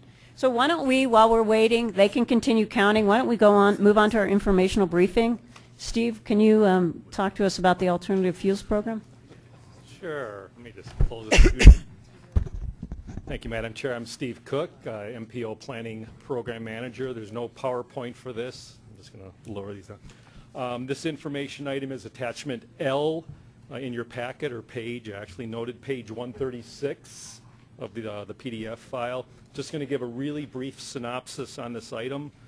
The subject of this information item are the alternative fuel vehicle and station programs that are administered by two different agencies around this region. They're administered by the Regional Air Quality Council, also known as the RAC, and also by the Colorado Energy Office, or the CEO, a different CEO. They administer two different programs. One of them is known as Alt Fuels Colorado. We'll talk about that in a second. And also Charge Ahead Colorado. The Alt Fuels Colorado program was started with a $30 million set aside from CDOT, a statewide allocation for a 4-year program from fiscal years 2014 through 2017. Its original focus was as a startup program to boost the use of compressed natural gas stations and vehicles across the entire state. The vehicles with a focus on the air quality non-attainment areas such as DRCOGs.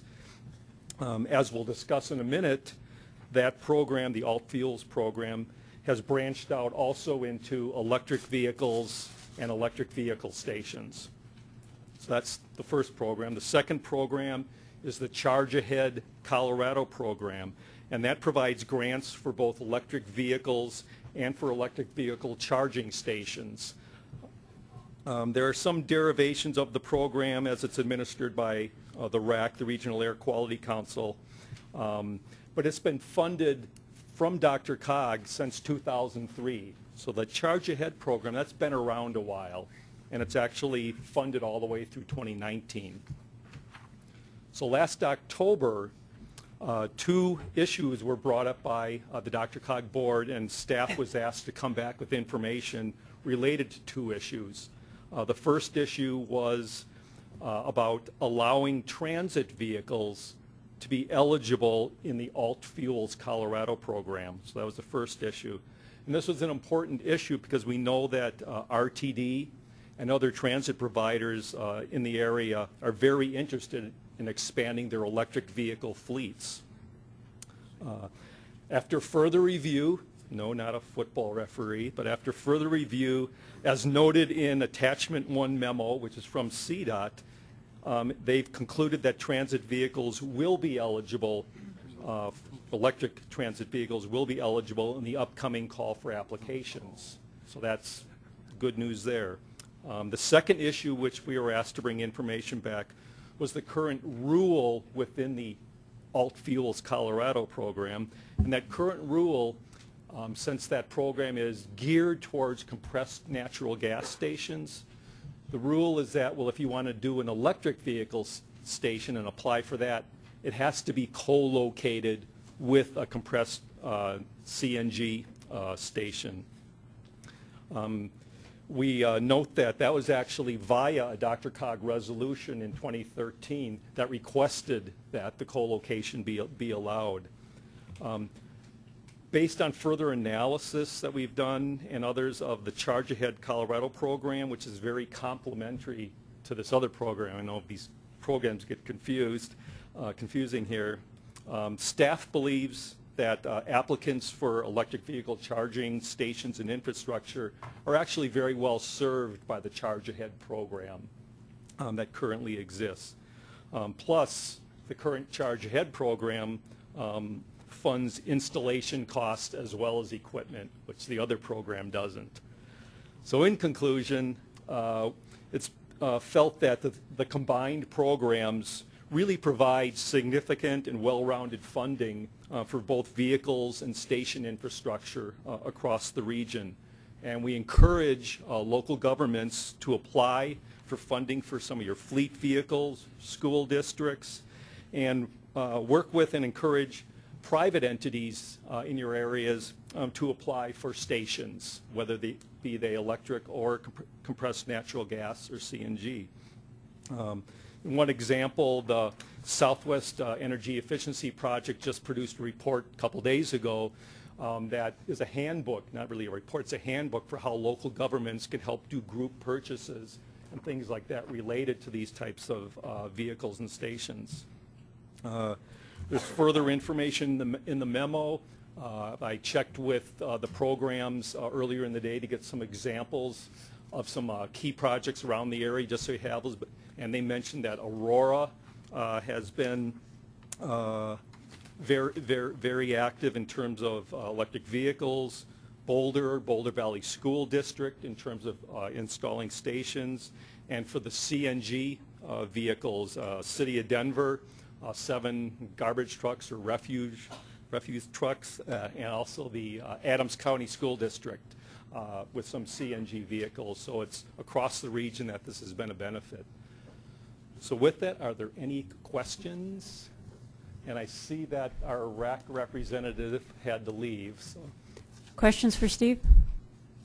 I just would make a comment that I feel like I appreciate that we asked for a report back on this because this is important. I feel like there's been a lot of cooperation lately that's yielding some positive results in figuring out exactly where to put fast charging electric vehicle stations, and that could be, as I understand, there's a study that's looking at, in particular, it doesn't really work to co-locate with CNG, that you probably want to charge your electric vehicle while you're getting coffee at Starbucks, and so really retail establishments might work out better. But I understand there's a study going on, and that might then help us guide where to focus future funding. But it's exciting, and we're sent an email today talking about how Colorado's bucked the trend on electric vehicles, that instead of a decline like has been seen most places, we actually increased by 10%. So just another example of where we're on the cutting edge. Director Vinham.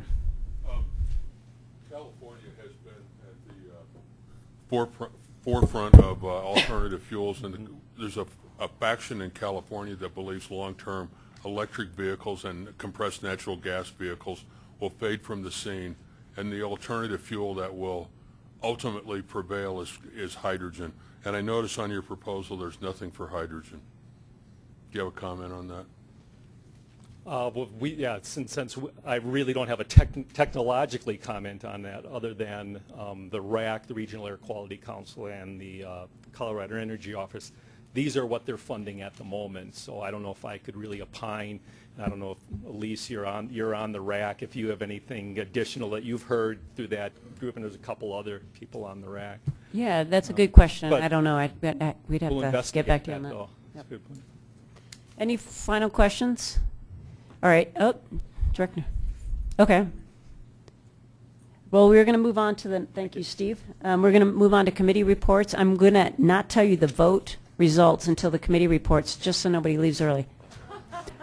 But do you have, how about that? All right. I'll start with the first one on the stack. The Tiger notice of funding availability went out. There's an April 29th deadline. There's $500 million available for Tiger projects. The Colorado contractors, as you might know, are still pursuing exploration of a sales tax initiative.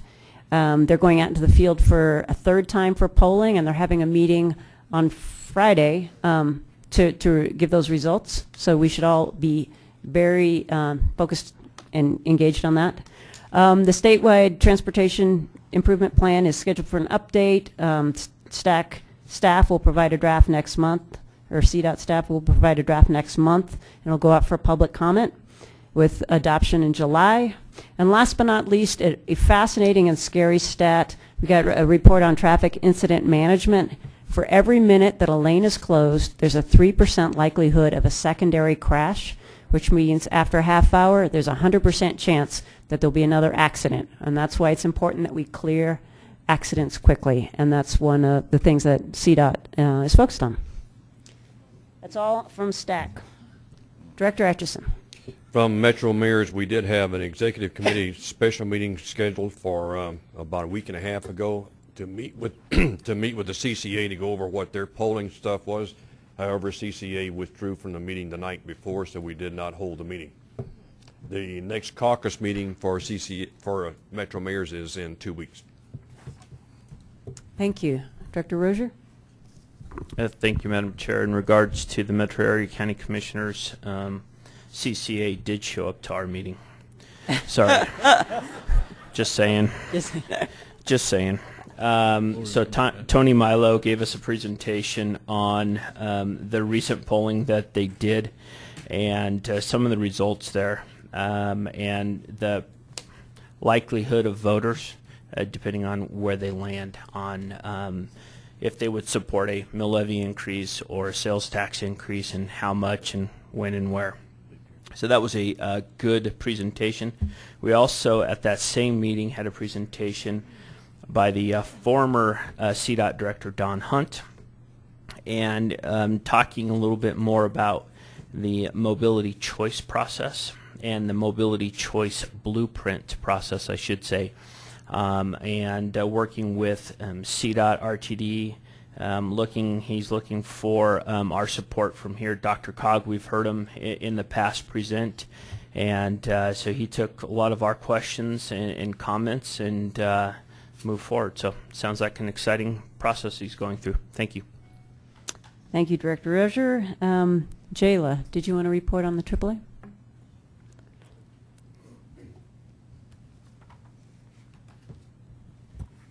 Good evening.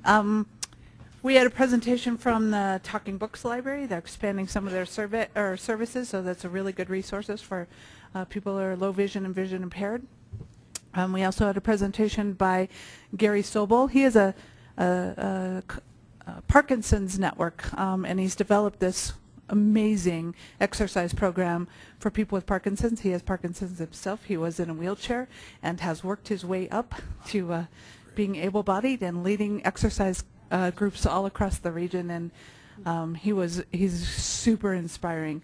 We also had Matthew Helfant from here at DRCOG in the Transportation Division come and talk about the DRCOG Coordinated Transit Plan and get some input from our advisory committee members about the plan.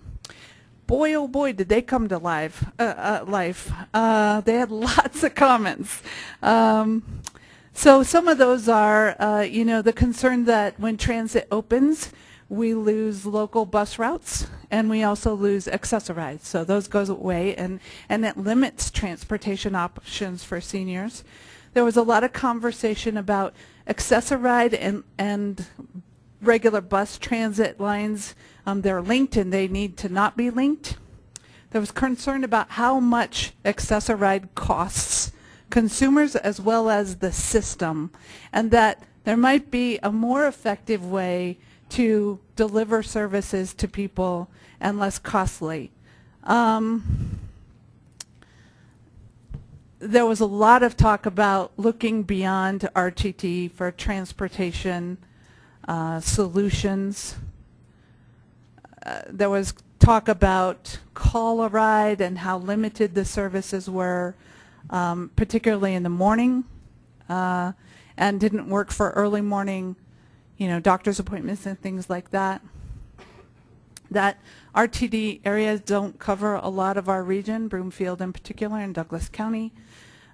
So a lot of, what can we do beyond those? We need to look for different kinds of solutions.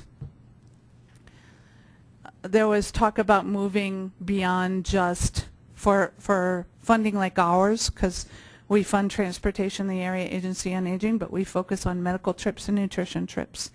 And there was encouragement that we need to look beyond that, because about 1 in 6 people over 65 in Colorado don't drive. And what do you do when you can't drive? What do you do for men outlive their driving years for 7 years, women for 10 years? What do you do in that time if you can't drive?